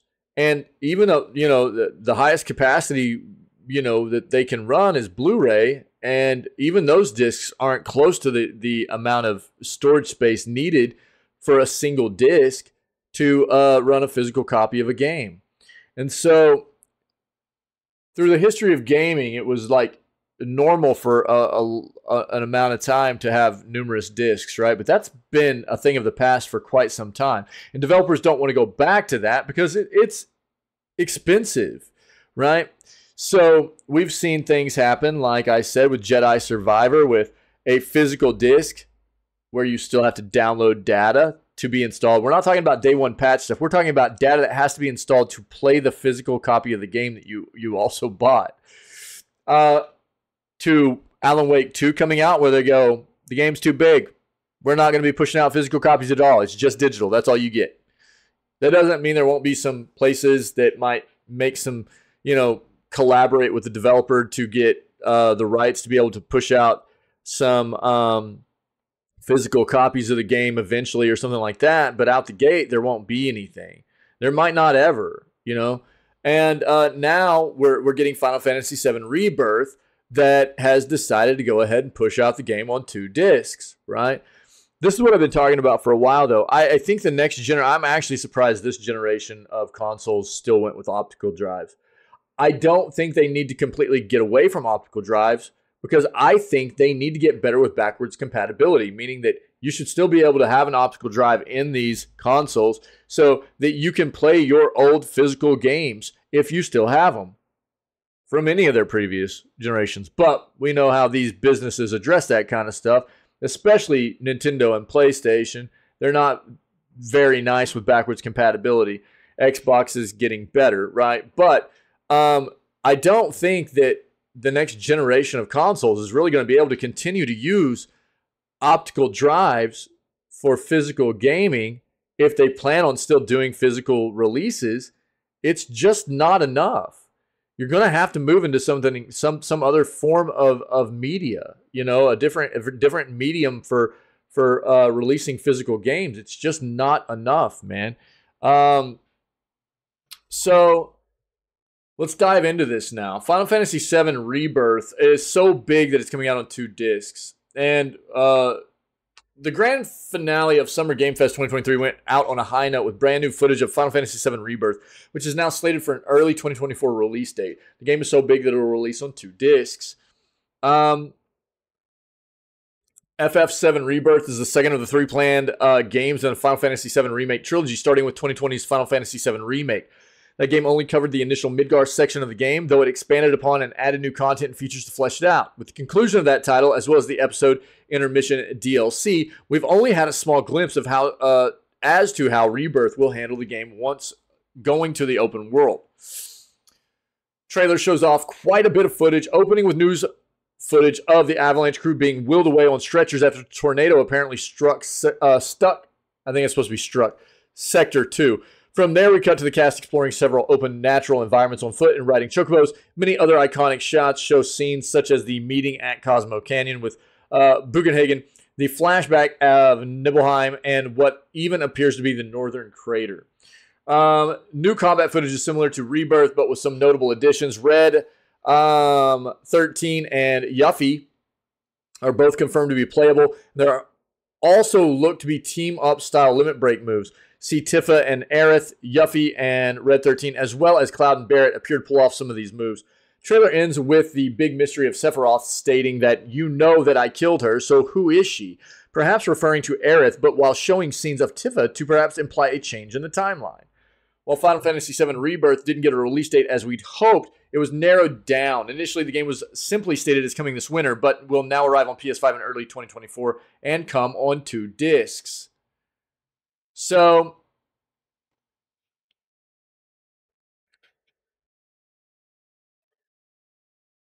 being somebody that always played Final Fantasy games, it's actually a little bit nostalgic, and we talked about this a little bit yesterday when this was announced. It's a little bit nostalgic to have multiple discs on a Final Fantasy game, but again, I don't think devs are really looking to do this very much again, you know? It's expensive.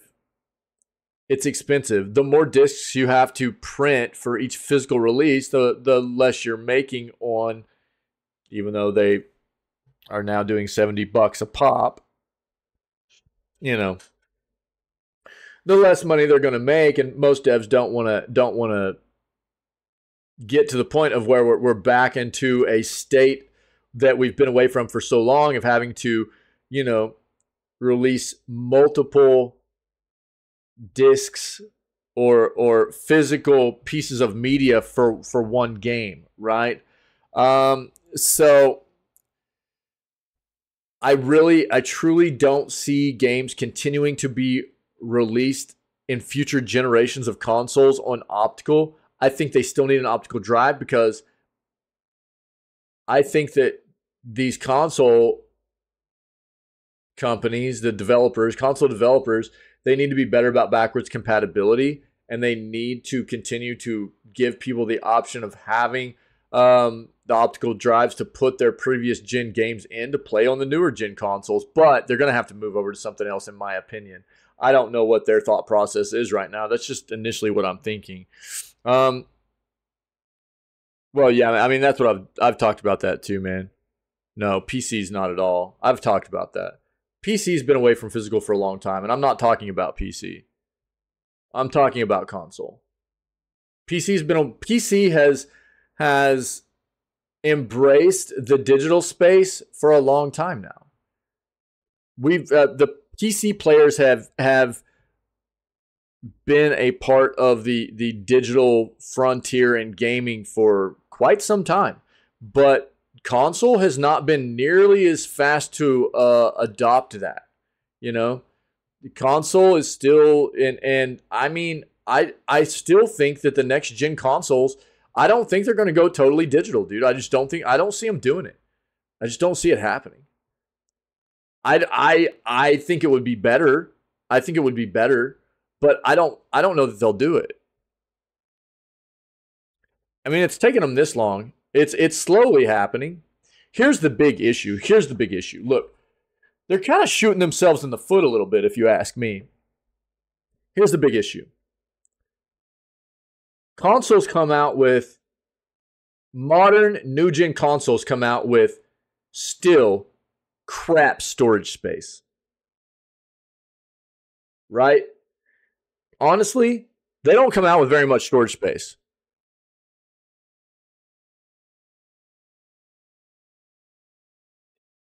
Mithril, same here, dude.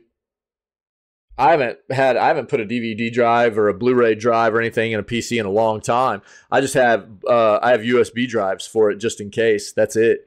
I've got a couple of them floating around here. That's it, man. I have an old PC that still has a Blu-ray drive in it. A great one, a Samsung. I love it, dude. But that's it. It's a PC I built back in like 2012.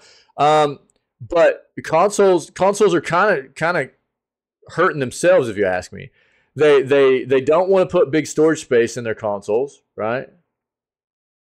So a lot of people are reluctant to adopt fully the digital space, right? Because they don't have a ton of space to put all those games on a big hard drive. They don't have a big hard drive, right? And there are even some of these manufacturers, like Xbox, that have made expansion storage proprietary.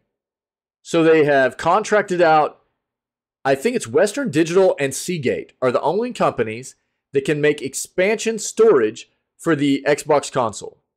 And if you want a terabyte of space, it's around $200, which is absurd. That's like a 300% markup from what a terabyte of solid state drive would actually cost you on a PC. Psych, what's up, dude? So, I mean, how do they expect their clientele, their customers, to adopt into a digital space of gaming when they're not giving them enough space on a hard drive to install the games they want to have installed all at one time, you know? So I feel like console players are not doing themselves any favors right now either, you know? Right. Now, like a PlayStation, you can go buy a bigger, you know, hard drive to throw in yourself and stuff, but Xbox isn't that easy and stuff. They're not doing themselves any favors, man. You know? In my opinion, ultimately, if the console space wants to transform over into digital gaming just like PC has, they've got to start pushing out their consoles with much better expansive storage systems. Otherwise, gamers just aren't going to do it all the way, you know?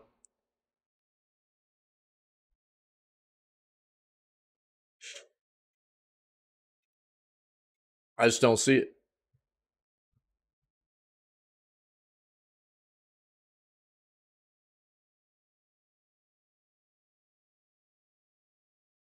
So, I don't know. We got a lot of things. I think not us, but the console developers themselves have some big issues to tackle moving forward. And how they're going to address this issue. It's a big deal, I think.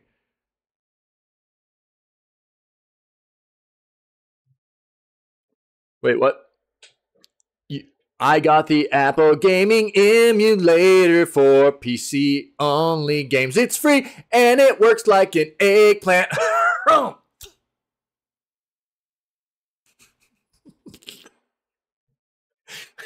Yo, was that good?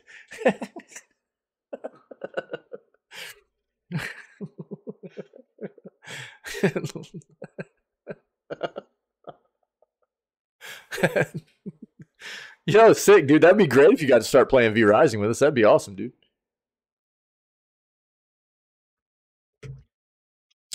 True. Do you like my song? I didn't write it. I just sang it. I can't take the credit. That's Sykes' song.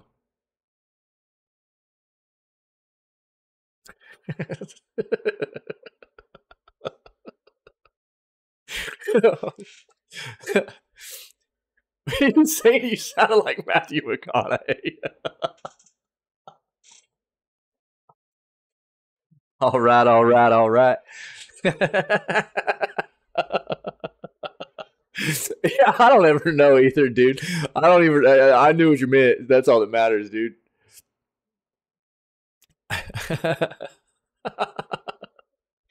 That's funny, dude. Oh Jesus, that'd be sick, dude. I'd love to have you come play V Rising with us, dude. The game's a lot of fun. Great movie, yeah, it's a fantastic movie. I actually, I had a buddy of mine. I was friends with actually.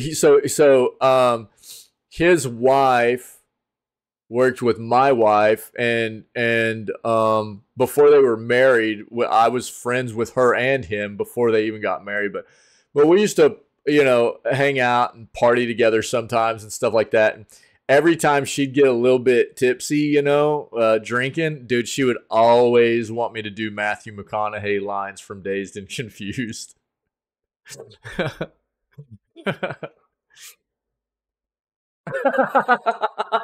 Bro, I sing all the time. I'm not a very good singer, but I sing all the time. You do it so well. Yeah, I don't even hear it. I just, I've also got like hairdressers. Up here where I live, I've got a lady that does my hair, and the other lady that runs the shop. I don't know if she owns it, but she runs it. They actually call me Matthew.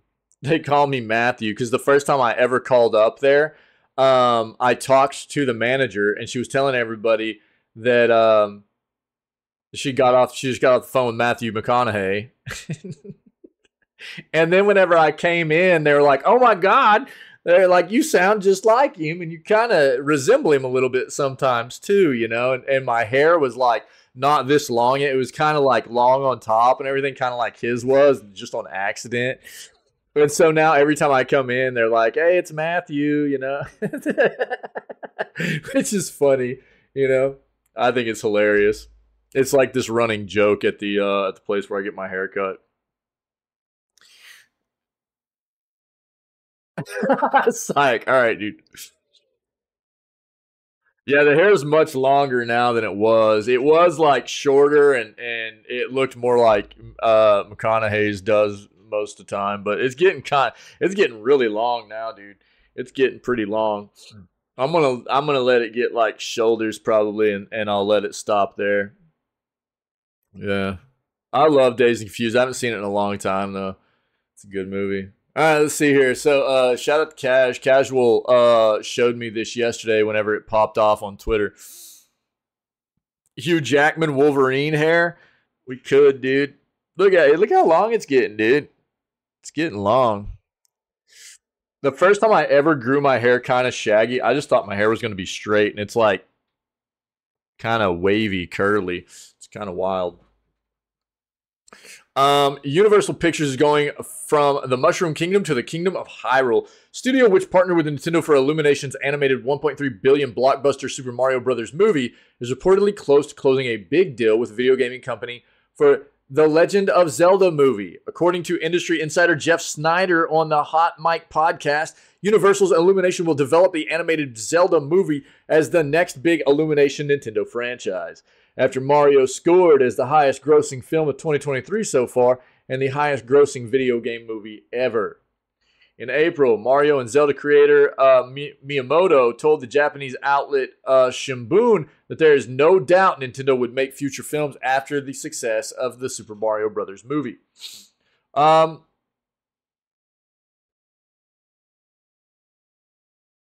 That box office high score could cost Universal, the Comcast-owned studio, is expected to pay Nintendo a pretty penny for Zelda, according to Snyder.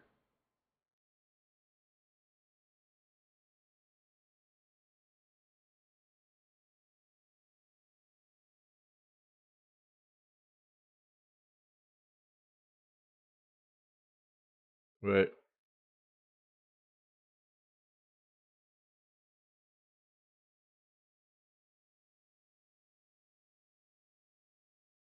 Oh, okay, yeah. Uh,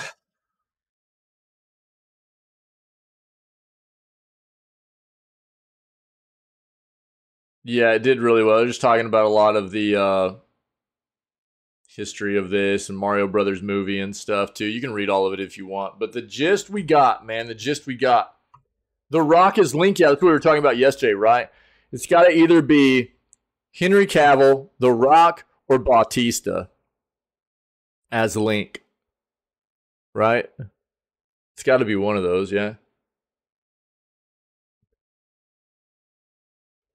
I personally want to see Jack Black play Link. That's my go-to. Jack Black as Link.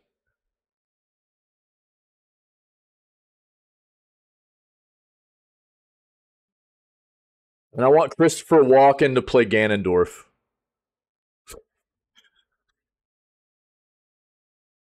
That would be the best movie ever.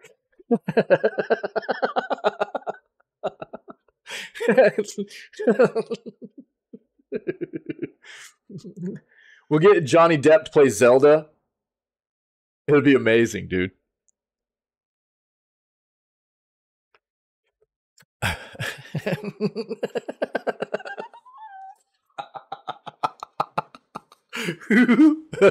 Bro, what a movie that would be.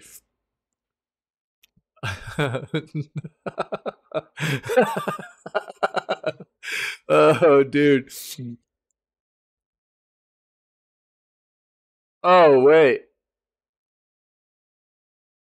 Only real choice is Princess Leia hair? Yeah, dude. Yeah.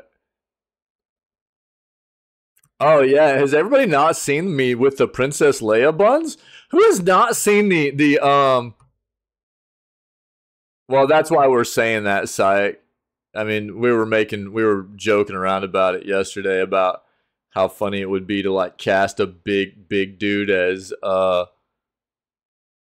Link, you know? Oh my god. All right, hold on. Hold on, I got you. Oh, it's probably pinned. It's pinned in the Discord. I got it.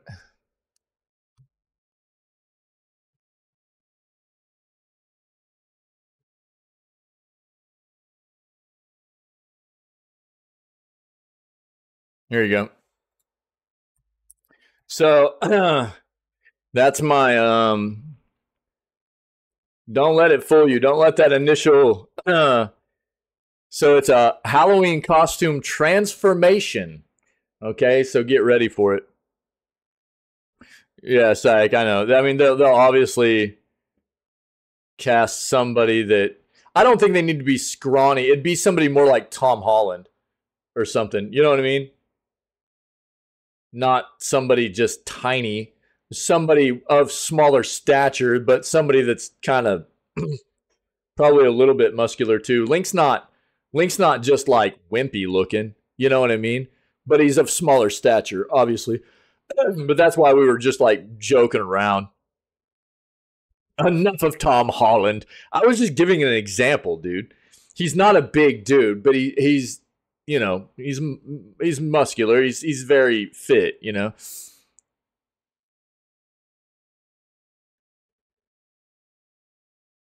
I bought that, dude. I bought that specifically. That's actually a costume, dude, for the Princess Leia Jabba the Hutt slave outfit, dude. Yeah. Yeah.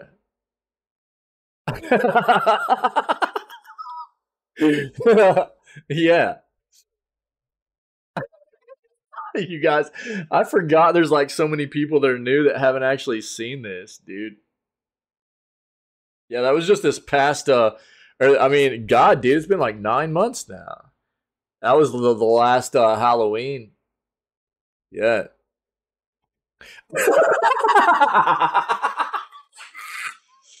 I got you, Syke. I got you, dude.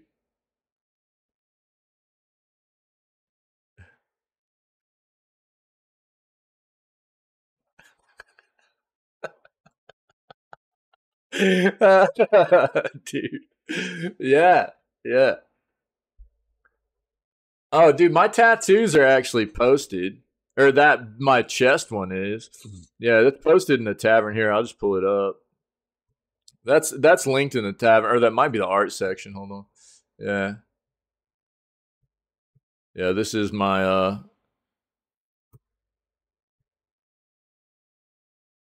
pay no attention to the muffin.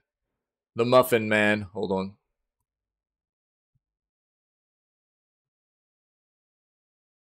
Yeah, so that's my most recent piece I've gotten done.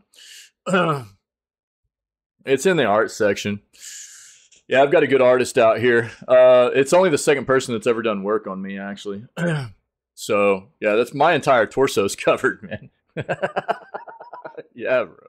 Yeah, I mean, it goes all the way below like my waistline and everything, too. So my first tattoo was actually one that's over here on my side. And then these are old pieces too. These are old pieces as well. But all of this is new as of last winter. This actually is my favorite piece of artwork ever. It's by an artist, if you know who MC Escher is. And my favorite animal is the octopus. So I'm a fan of the mythological kraken. You know what I mean? So I just had it all incorporated. So yeah, MC Escher is my favorite artist of all time. I love art, dude. I love art. And so that's why you guys hear me talking about tentacles all the time, dude. I love octopus is my favorite animal. I love I love the kraken. I think the kraken's a cool mythological creature. And if you couldn't tell, these were turned into suckers right there, yeah. So that was a little bit brutal. That was a little bit brutal. Those got turned into suckers, dude. You see that? Yeah, it hurt. It hurt. Yeah, it hurt. Yeah. That's what my kids always say when we go to the pool. They're like, release the Kraken, you know? Yeah. So there's a few different pictures in the Discord if you want to see them. But yeah, that's my most recent. Yeah. I enjoy seeing people's tattoos and stuff. I love art, dude. I love art. I suck at art, but I love art. I love art. Like that eye. I've got a framed picture of that. That's my favorite piece of artwork ever. I love MC Escher, dude. I like Salvador Dali. I like stuff like that. And Escher has just always been my favorite, dude. I love Escher's stuff. Oh yeah. So I'll tell you, I think I already know what I'm going to dress up as this year. I've never done it, but it's one of my favorite characters. So if you can't tell what that is, I'll probably be doing that this year. I got to start working on the costume though. So yeah, here you go. If you want to read more about this, we got Zelda coming as an adaptation now, it looks like. Oh yeah, Mithril. Yeah, dude, those are gnarly, yeah. Yeah, psych, yeah. Yep. Probably a pretty safe bet there, dude. Yeah. Because the hair's at a good length for it. You know what I'm saying? The hair's at a good length for it. And I don't know if I'll end up cutting this off at some point or whatever. But while the hair's at a good length for that, that's probably why I'll probably go ahead and do it now. Horror legend John Carpenter is making a new video game. All right. So we saw this yesterday, but let's take a look at this. All right.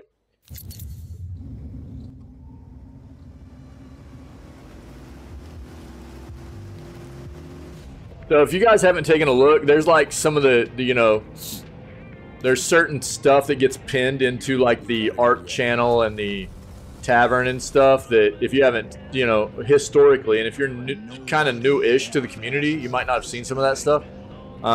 So you can go take a look at some of that kind of stuff if you want. There's not a ton of it, but some of the more important stuff I pin in there. On my mark. 5, 4, 3, 2, 1. Shot through the heart, and you're to blame. You give love a bad name. Yeah, I forgot about this. Yeah, I'm gonna try to not get DMCA'd here. Sorry, forgot. Yeah, I know. Yeah. I'm gonna leave that song off now. I remember yesterday we were watching this. I just remembered. I don't have my headset on, but I was like, yeah, pretty sure this is one where I need to turn the music off for.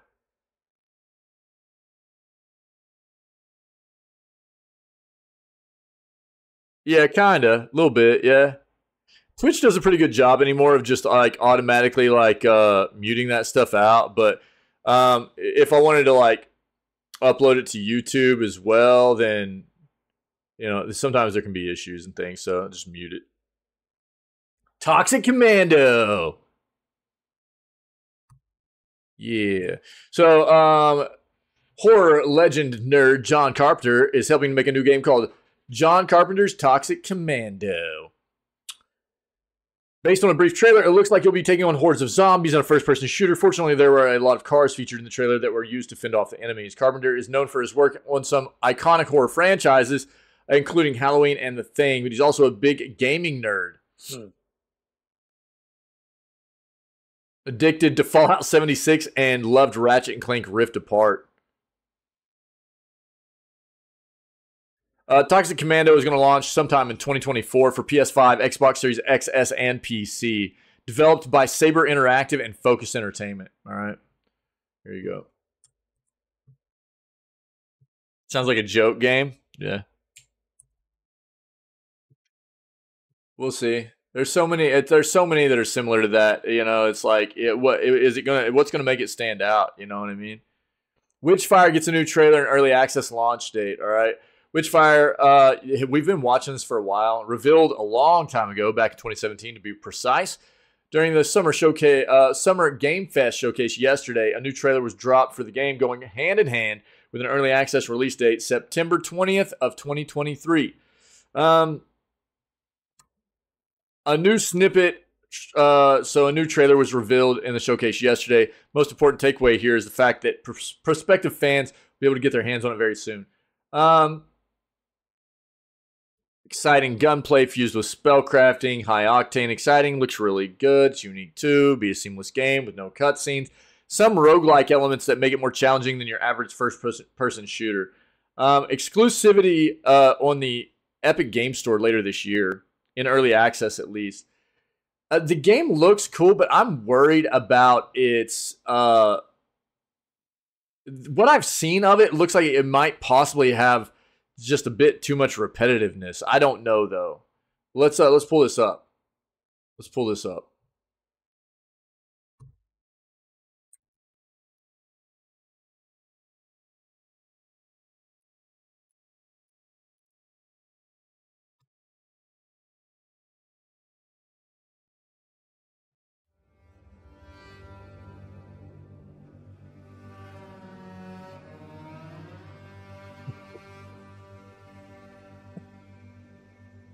Pretty sure it's Sabre, right? Sabre?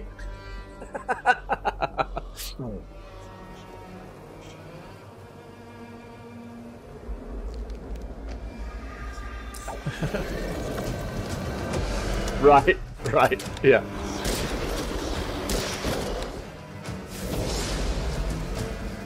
That's what I thought you were going for there, dude, yeah.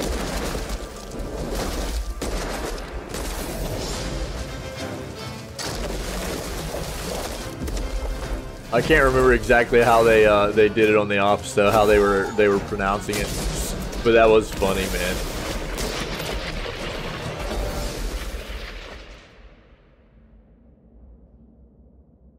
Yeah, I don't know. I mean, what do you guys think about how this looks? You know, if you want to watch it again, I'll link it to you. Yeah, it does look intense. I mean, it's just everything I've seen. I don't know. I don't know how.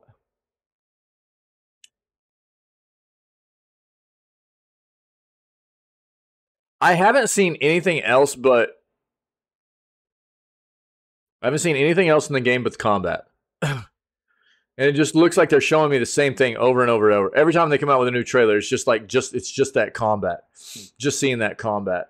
Just that same stuff over and over, and I'm like, is there going to be more to it? Is that all it is? You know? So I don't know. Doom Hex. Yeah, it doesn't mean it's going to be bad or anything. Yeah, you're right. Yeah, Mithril, yeah. Yeah, Psych, that's kind of where I'm sitting with it right now. It's like, it looks okay, I guess, yeah. I'm just not, like, super thrilled or anything, you know? It looks better to me than the Lord of the Rings game we just saw earlier today. I'll say that. Throne and Liberty gets a new cinematic trailer. Amazon's much talked about MMORPG that features all kinds of elements from PvPvE, combat, and conquest battles to the ability to fight as animal-human hybrids. Just received an all-new trailer during the Summer Game Fest showcase. We saw it yesterday. We'll touch on it again. Been in development since at least 2011. Still on the horizon, with NCSoft apparently hard at work as we speak. 2011? What year is it?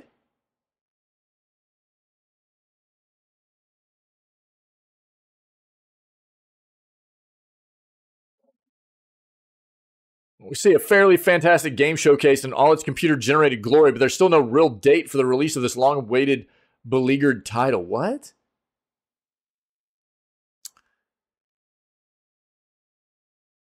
Unconfirmed at present, thought to be releasing Q4 of this year. I would say don't. If it's been in development since 2011 and it's still not released, I wouldn't count your chickens there. If you know what I mean. I'd probably bet more about 2024. Let me see if I can pull up the Throne and Liberty.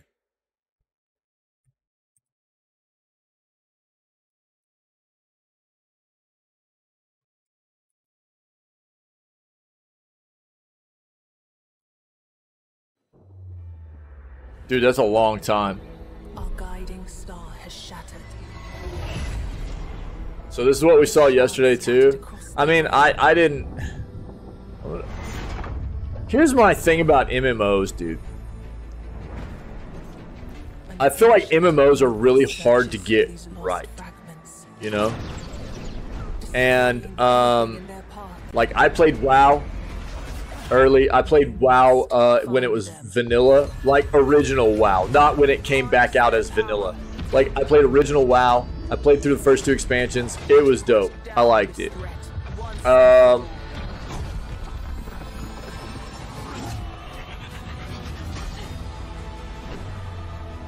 didn't really get into any more MMO stuff until Lost Ark. And I had a bang-up time playing Lost Ark. Lost Ark was fun, you know?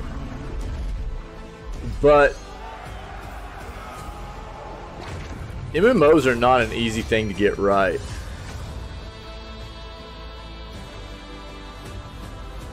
Quite often for MMOs, I'm gonna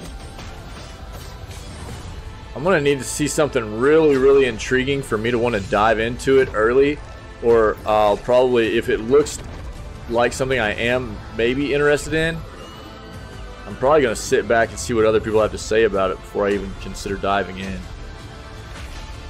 Really? Yeah, Mithril? Yeah, I think the thing that's kind of off-putting for me about a lot of MMOs is I need it to be very good to want to invest in it. Because, like many live service games, you know, I didn't see a whole lot there that really made me, you know, super excited. For something that's been in development since 2011, dude? Yikers. I need something that, you know, like for instance, like Lost Ark, you know? Lost Ark is a game that I was familiar with well before we even knew it was coming over to the Western hemisphere of the world.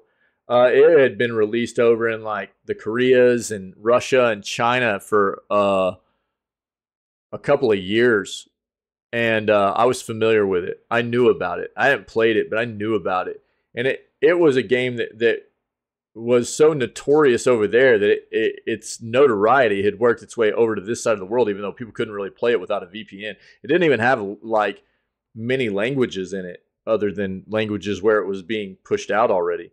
And so it was tough for people to play if you didn't speak or you couldn't read other languages and stuff even. But it was just notoriously known as a very well-developed MMO. And once we found out it was coming to the West, I was like, dude, I got to try it, you know? And it's a very good game. I love it. But it's just, that's one of those things, like if I'm going to dedicate the time to dive into something like that, because MMOs are always grindy, man. They take a lot of time, and I want to know that I'm going to be playing something pretty decent, you know? Oh, really? Oh, nice. Yeah, I've never heard of that one, dude. Sonic Superstars announced at Summer Games Fest. A new 2D, 3D Sonic is coming to a platform near you. Sonic Superstars is a new classic feeling side-scrolling Sonic title that was revealed during Summer Games Fest on Thursday. Launching in the fall for every major platform, Sonic Superstars features Sonic, Tails, Knuckles, and Amy Rose as playable characters. Some of the aforementioned new Emerald powers include the ability to multiply, swim up waterfalls, and change form. Regarding co-op, it will be true drop-in, drop-out gameplay, allowing players to continue on even if one player disconnects. Here you go. Sega.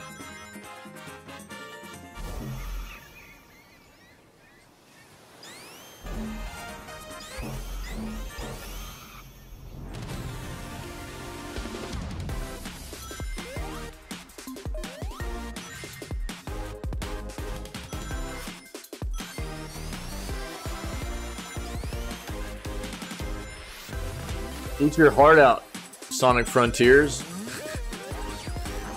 You know what I mean? I actually think people like Sonic Frontiers alright, yeah? It wasn't like a killer game or anything, but I think people dug it okay.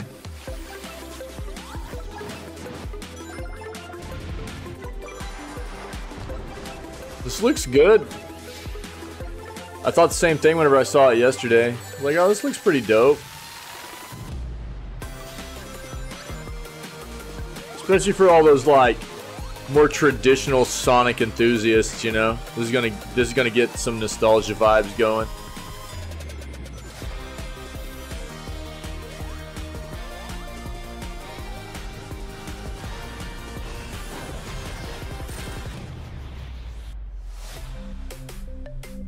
Yeah. There you go. If you want to see more about that, here you go. Path of Exile 2. Let's go. Here's my concern though. I'm gonna let me just be up front. I'm gonna be very clear about this. Grinding Gear Games is the developer behind Path of Exile, and they sold out. They sold out what, 2 to 3 years ago to Tencent.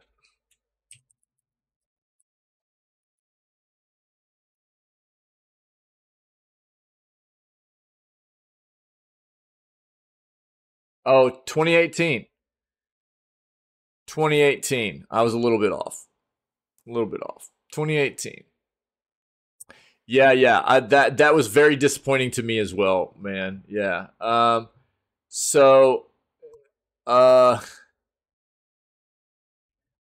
I have promoted Path of Exile and Grinding Gear Games for years as one of the better examples of a way to do a free-to-play game.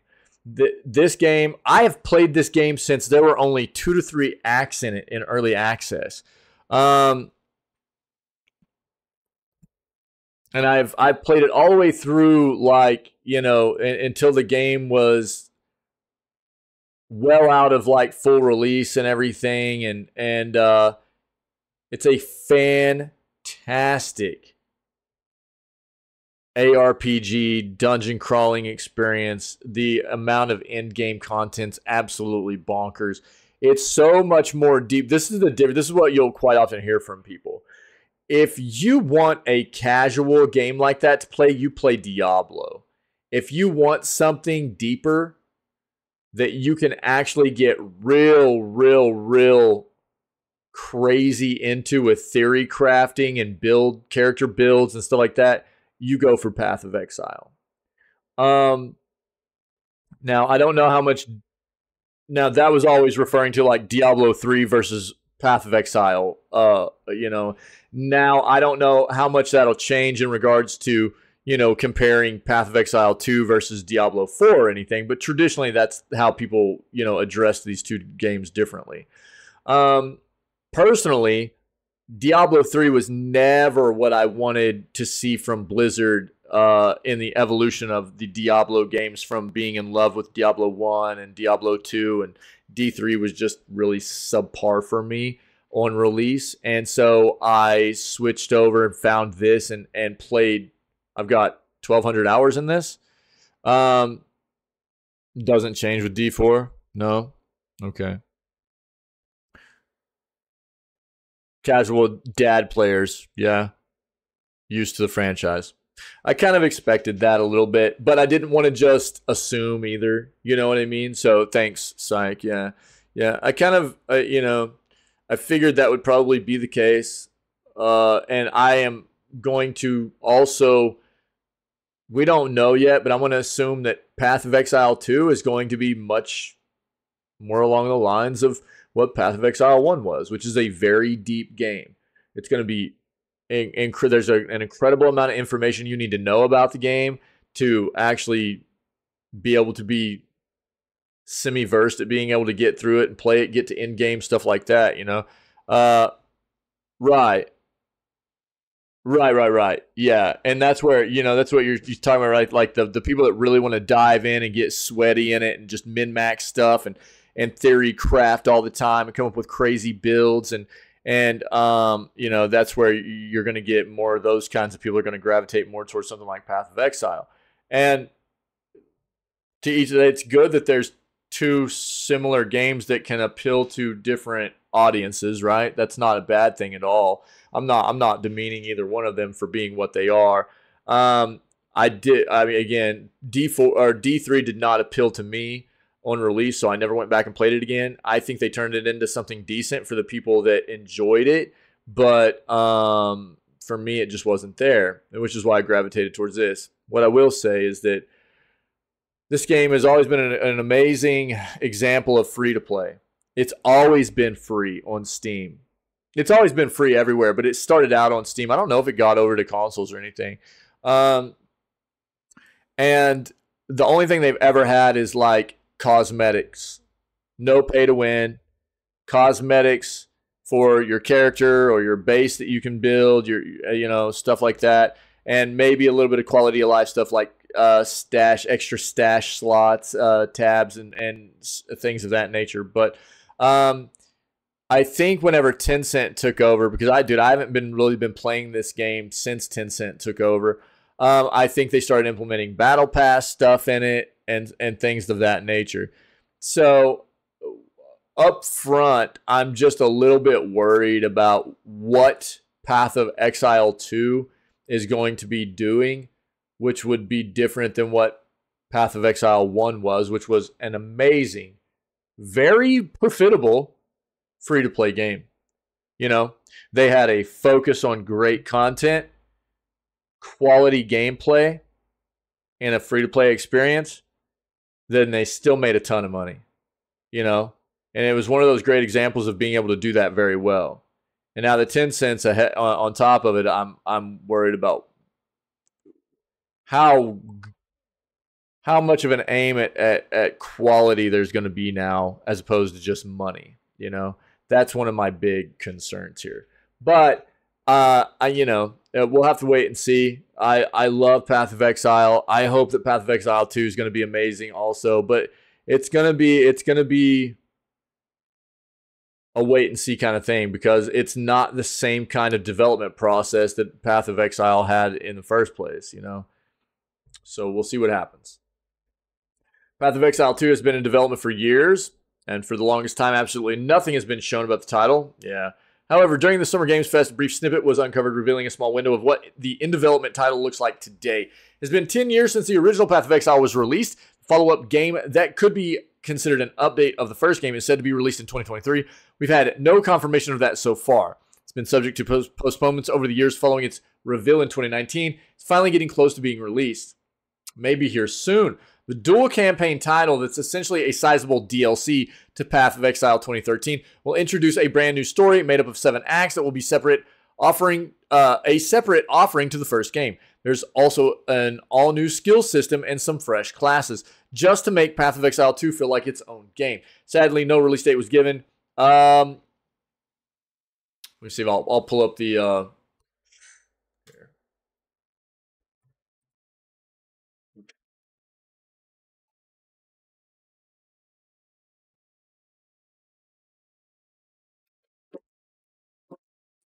There you go.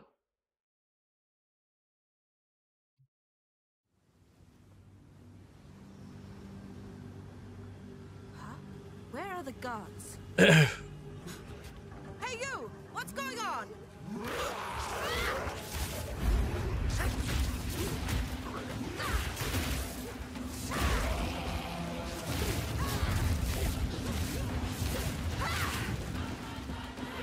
So, I mean, it's almost like they're doing the same thing in a way that Overwatch did.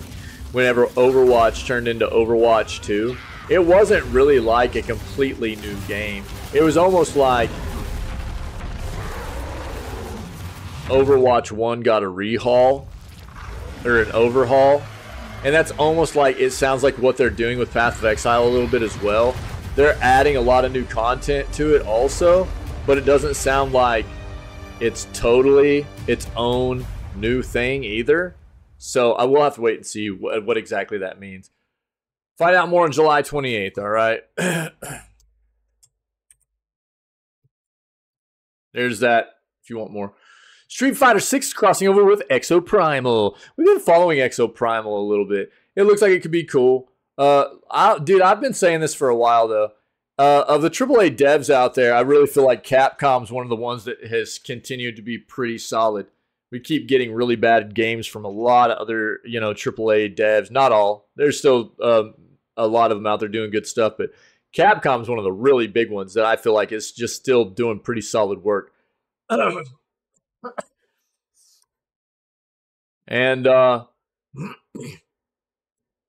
Exoprimal is looking cool. We saw like a 30-minute showcase of just Exoprimal, I don't know, roughly a week and a half ago or something. And we've got Capcom Showcase actually popping off later this week, I think, or is it early next week? Early next week, I think. And the biggest thing I'm hyped for out of Capcom is actually Dragon's Dogma 2, which we saw a brief thing on during the PlayStation Showcase at the end of last month. But Exoprimal's looking cool. We've been following this for a while. So Street Fighter 6 is set to cross over with Exoprimal later this fall following the game's official release in the summer. News was revealed during today's Summer Games Fest with an official trailer. First look at the crossover series mascot Ryu supporting a very different look as he's confronted by a sinister artificial intelligence before being transported to Bikitoa Island. Here's the trailer of that.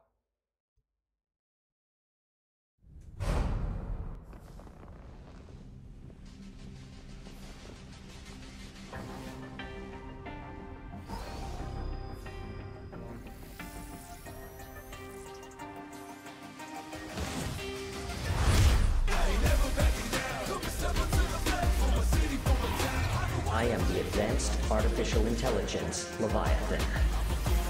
Welcome to Bikitoa Island. Wonder how much that's going to cost.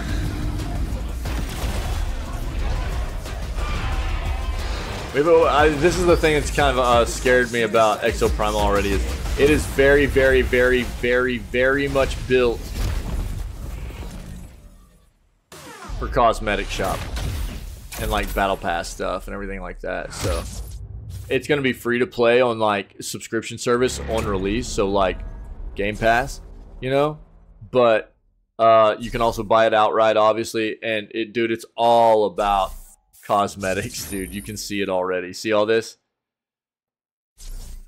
Battle Pass, cosmetic shop, flexing to look different. You know what I mean? Like so many games nowadays, but see what happens. This game looks dope, dude. Remnant 2 gameplay trailer revealed at Summer Games. I keep getting hyped up about Remnant 2, excuse me. A new Remnant 2 gameplay trailer has been revealed during the Summer Games Fest livestream. Developed by Gunfire Games and published by Gearbox Publishing, the game has been confirmed to release July 25th of 2024. So we've got about a year left, a little over a year, and we'll release on PlayStation 5, Xbox Series XS, and PC. They are already marketing the crap out of this game. This is a big deal for them, apparently.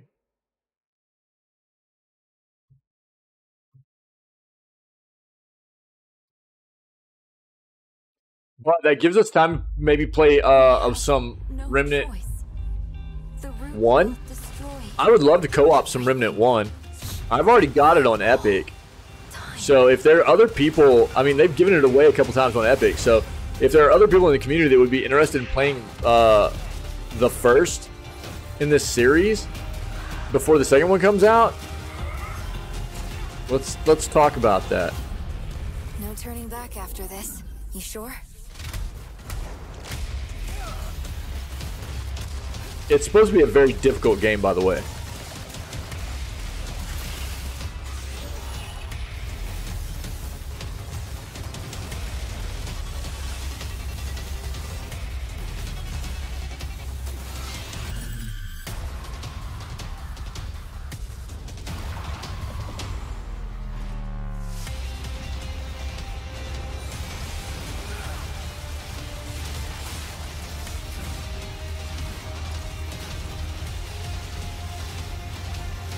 I think this looks sick, dude. I think it looks great.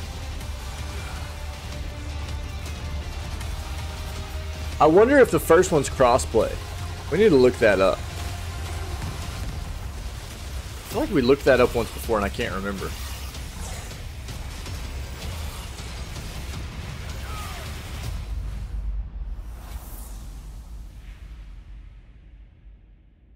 Yes, Remnant from the Ashes is crossplay and cross-platform.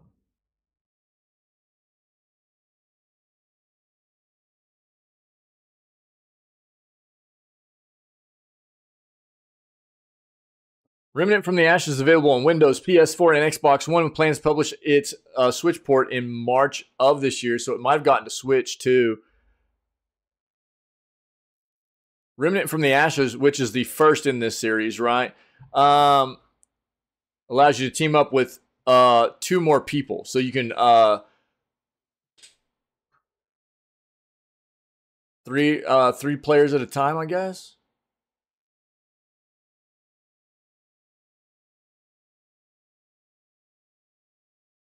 Only supports crossplay across the following platforms: PC, Xbox One, and Xbox Series X and S. For PlayStation, it can only crossplay between PS4 and PS5. Steam players can crossplay with Epic players. Both Steam players and Epic players are unable to play with Xbox One and Xbox Series XS players.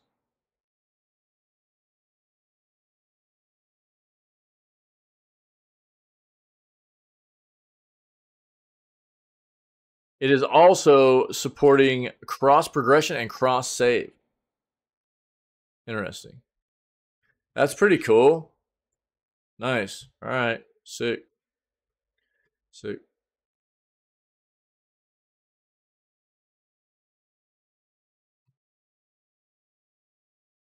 I'm interested in playing that. I'm interested in playing the first one. That way we can maybe play the second one whenever it comes out, do some co-op stuff. Details on Nicolas Cage in Dead by Daylight. Dude, it was so cool seeing Nick Cage as part of the show yesterday. That was cool. He's going to be a survivor. Yep. Which is a heightened, exaggerated version of the actor known as Nick Cage.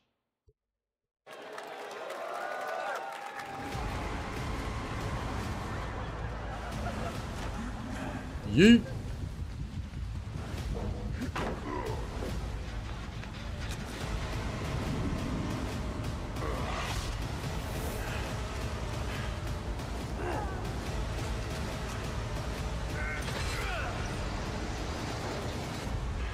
Damn right I made it.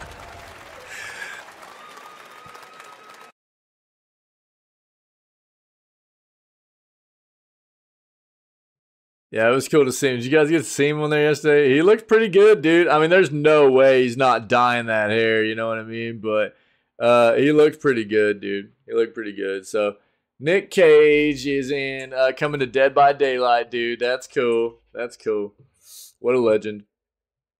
Here you go, Prince of Persia fans. Prince of Persia: The Lost Crown releases January of next year, okay?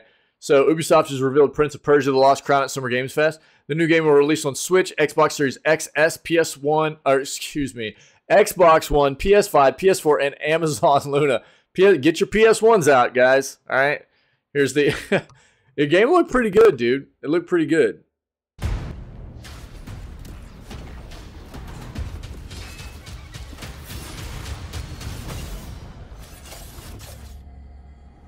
Not your traditional Prince of Persia game, you know, but the prince has been it still looks pretty solid, I think. To a forbidden land. All hope rests with us, the immortals, to rescue him and save the empire. But we weren't prepared for what was coming next.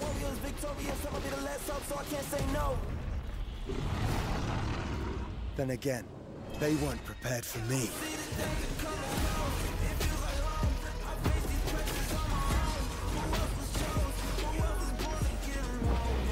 It's got more of that like modern take on like the old school like God of War games, you know what I mean?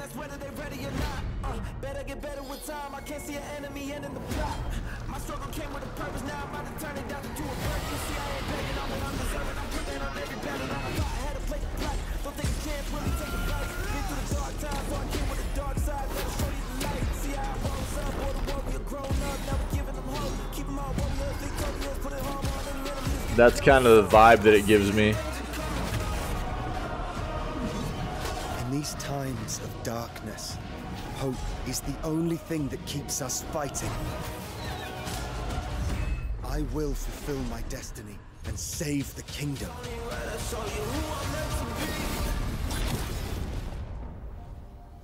The Lost Crown. So in January, there you go. Yeah. Scribed is taking inspiration from Ori and will be a 2.5D game. Also said the game was being developed by Ubisoft Montpellier. If you need more, I'll link it.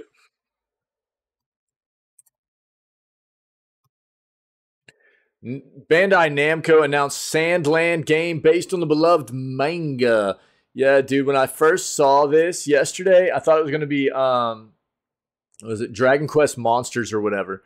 But this looks kind of cool. A new RPG based on Dragon Ball creator Akira Toriyama's Sandland was announced at today's Summer Game Fest. The game is being developed by ILCA Incorporated and follows the story of super evil fiend Beelzebub as he seeks to stop the water shortage plaguing his homeland. Bandai Namco consistently publishes great games based on anime and has a track record placing the right developers with the right series. So this is one to definitely keep an eye on. It looks kind of wild. It looks pretty neat.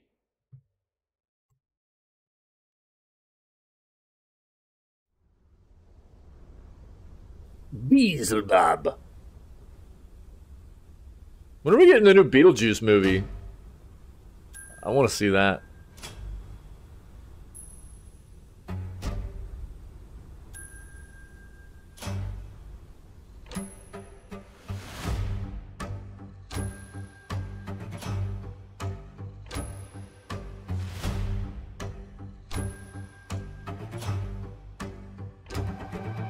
Grandpa? I need more coffee.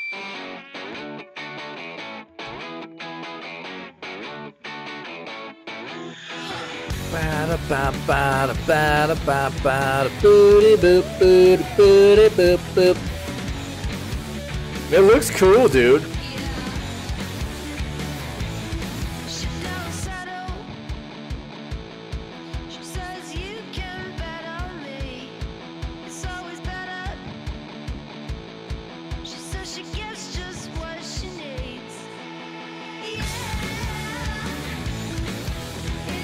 Goku, yeah.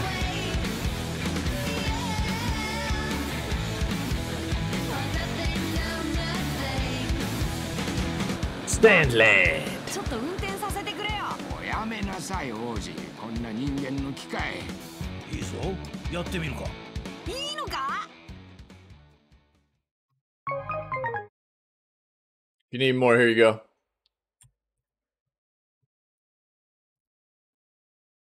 All right, Persona 3 Reload and Persona 5 Tactica leaked, launching on Xbox Game Pass. 2 Persona games, the remake of Persona 3 and Persona 5 strategy game, have leaked ahead of the Xbox Game Showcase. 2 new Persona games, Persona 3 Reload and Persona 5 Tactica, have leaked online thanks to Atlas posting trailers for both games early.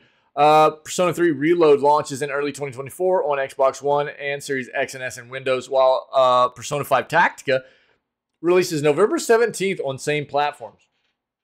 Both trailers indicate the games will be available via Xbox Game Pass at launch. Persona 3 Reload, which is a remake of Persona 3. There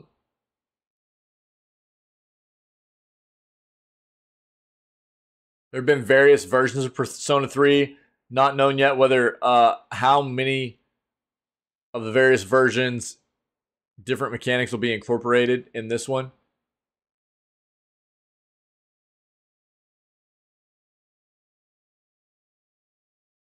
This version of Persona 3 looks much closer to Persona 5 in its menus and social scenes.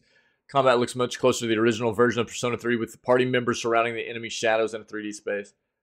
Second trailer is for Persona 5 Tactica, the spin-off of the widely popular Persona 5. This spin-off features a much more cartoonish look, with characters looking like chibi versions of themselves. Game is a strategy RPG with gameplay similar to Fire Emblem. The trailer also features a new purple-haired girl fighting alongside the original cast of Persona 5. Both trailers are likely set to premiere officially during the Xbox Game Showcase, so we'll see them, but I'll link this if you want to look them up. On Sunday, June 11th. I don't want to like spoil the showcase for myself, but if you guys want to look at it, I'll put it in the chat for you, okay? Based on the Xbox branding that appears in both trailers, while these games might not be exclusive to Xbox consoles and PC, no other platforms appear in the trailers. There you go.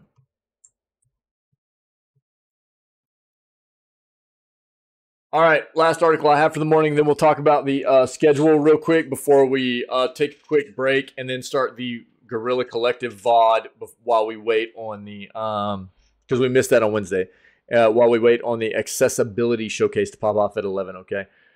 All right, dude. Cyberpunk 2077 Phantom Liberty leaks online at $35. I'm guessing that's US.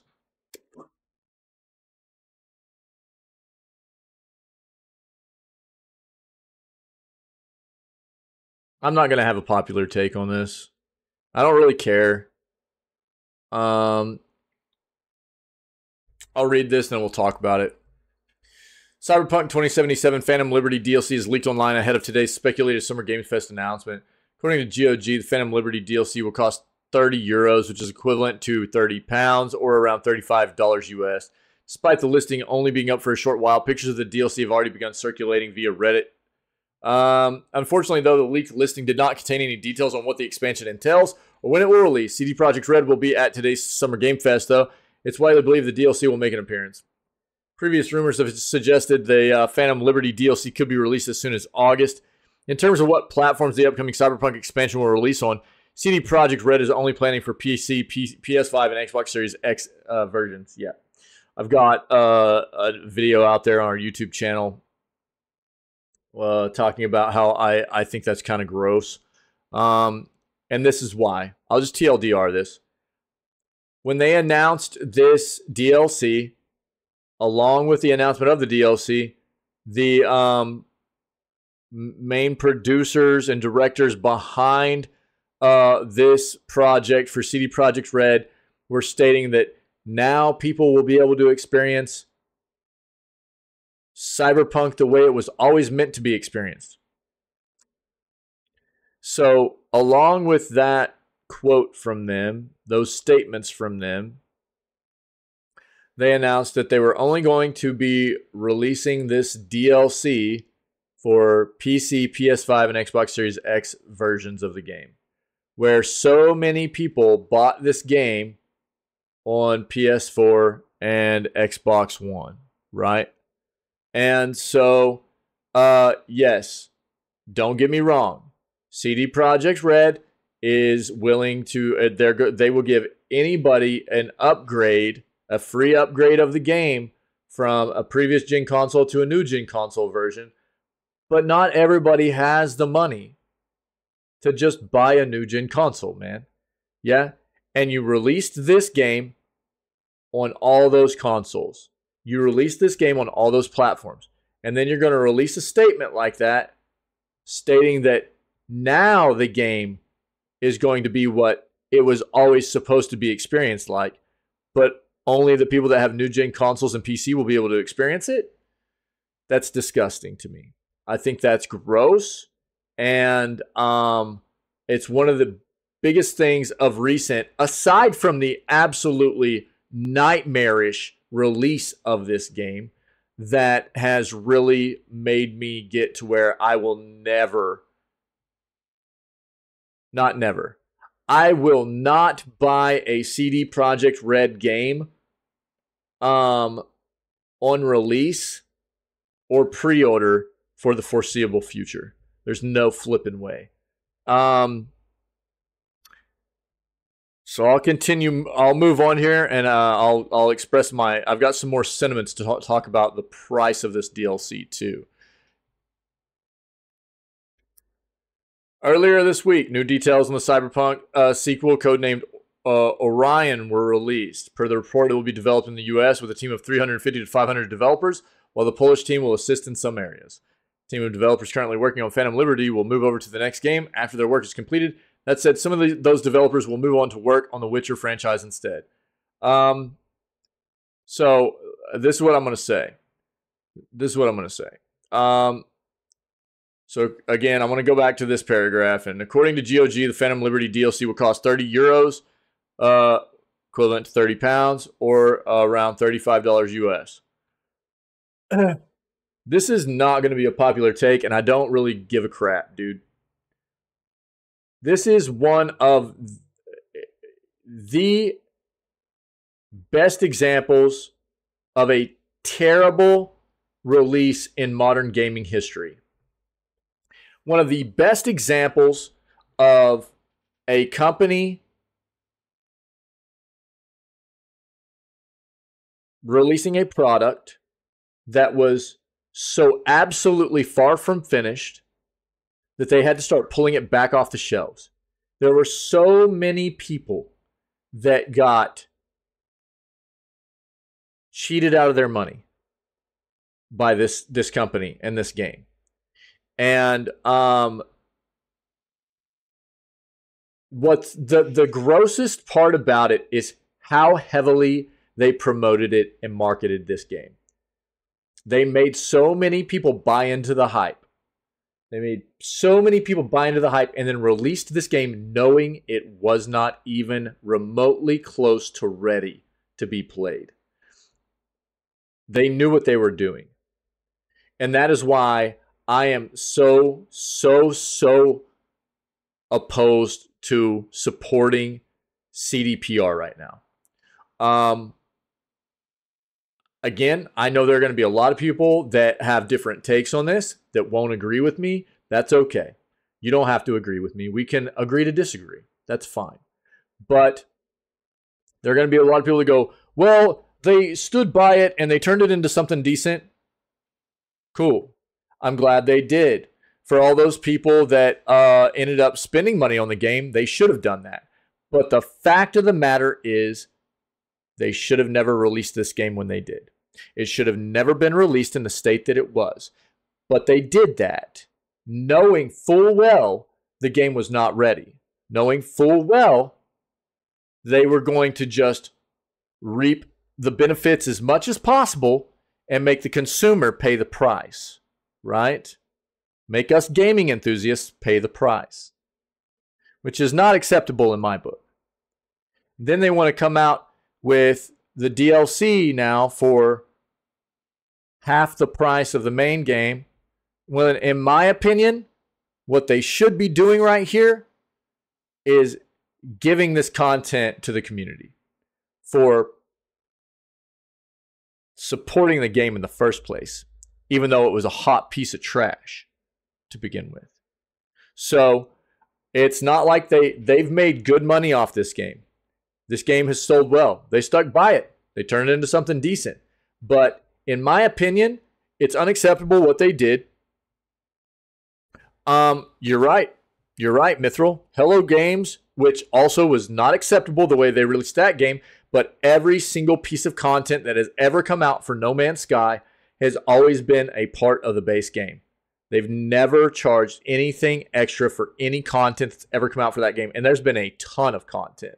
So I find it disgusting that not only did they say that, you know, this is the way, now the game will be able to be played the way it was always meant to be experienced and played, but they're not going to let previous gen players play the game, play the DLC. That's just the cherry on top. But ultimately, in my opinion, the absolutely disgusting nature of the way this game was released, hyped up and promoted, and then duped all these people into buying this game, you know, the least they could have done was given everybody this DLC. Again, I know this is not going to be a popular take. That's fine. You don't have to agree with me, but I'll stand by it. I think it's we're plagued in the industry right now with these AAA devs that want to keep doing this crap to us, and it won't stop, man. It's not going to stop happening until we quit buying into it.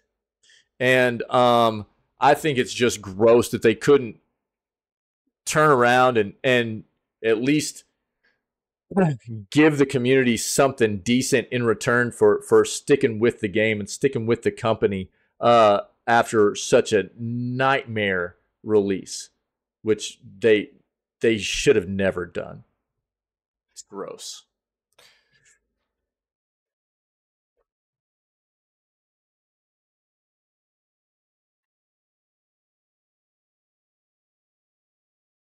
Hold on. Baited you guys. You thought I was done. Yo, so I'm going to take a quick break, but this is what we're going to do. At 11 o'clock, the Accessibility Summer Showcase pops off. And so we're going to watch that live. But we missed the Guerrilla Collective on Wednesday because I wasn't live, okay? The stream was down on Wednesday, so we missed Guerrilla Collective. This is like a 3-hour showcase, I think, though. So what we're going to do is we're going to watch like the first half of it, then get Accessibility Showcase, Summer Showcase in, and then we'll either watch the last half of it afterwards, or we'll watch the other half of it tomorrow morning in between the news and Wholesome Direct. Whatever you guys want to do, okay? But we'll just take some time, watch at least a good chunk of the Guerrilla Collective we missed. We'll watch that VOD until the Accessibility Showcase pops off. We'll watch that up until lunchtime, and then we'll play games for the rest of the afternoon. Cool? That's the jam. Tomorrow, Wholesome Direct and Future Game Show. Those will start at 11 a.m. So we'll probably do the news, maybe watch the rest of the Guerrilla Collective Showcase VOD, and then watch those showcases before we get into gaming tomorrow too, okay? That's what it is. That's what it do. That's what we do. That's what we do. I don't know, dude. I'm such a dork. You guys rock, man. I appreciate you. Yo, big shout out, dude. Dude, the let me say this first and foremost. Dude, we had a bunch of gifties I didn't call out. Yes, Psych with a gifty yesterday to Mithril. Happy with the gifty to Blue, dude. And True, and then Wick with the resub, the 18-month, the double Twitch baby. You know what I'm saying? And then Miss Bat with the resub today too, man. You guys are incredible. I appreciate all the support very, very much. And we're not done, but we're done with the news. So if anybody's checking out this content and you're enjoying any of this, we have all kinds of clips from video gaming news segments, entire video gaming news segments. We have playthroughs of games we've played that are cut into episodes, different episodes. And highlights and clips, funny things that have happened just here in the community and the games that we've played and stuff like that. All of that stuff is on the Twitch channel, the YouTube channel. And if you're enjoying any of it, I would prompt you. God, I would prompt you guys to come hang out and be a part of what we do here, man. We got an amazing community of people that you know, we promote a fun, safe, inclusive community here. We just want people to come hang out, and have a good time and be a part of what we all enjoy, which is video games, man. So other than that, stay healthy, stay safe, be kind, and we'll catch everybody tomorrow morning for June 10th edition of Video Gaming News. All right.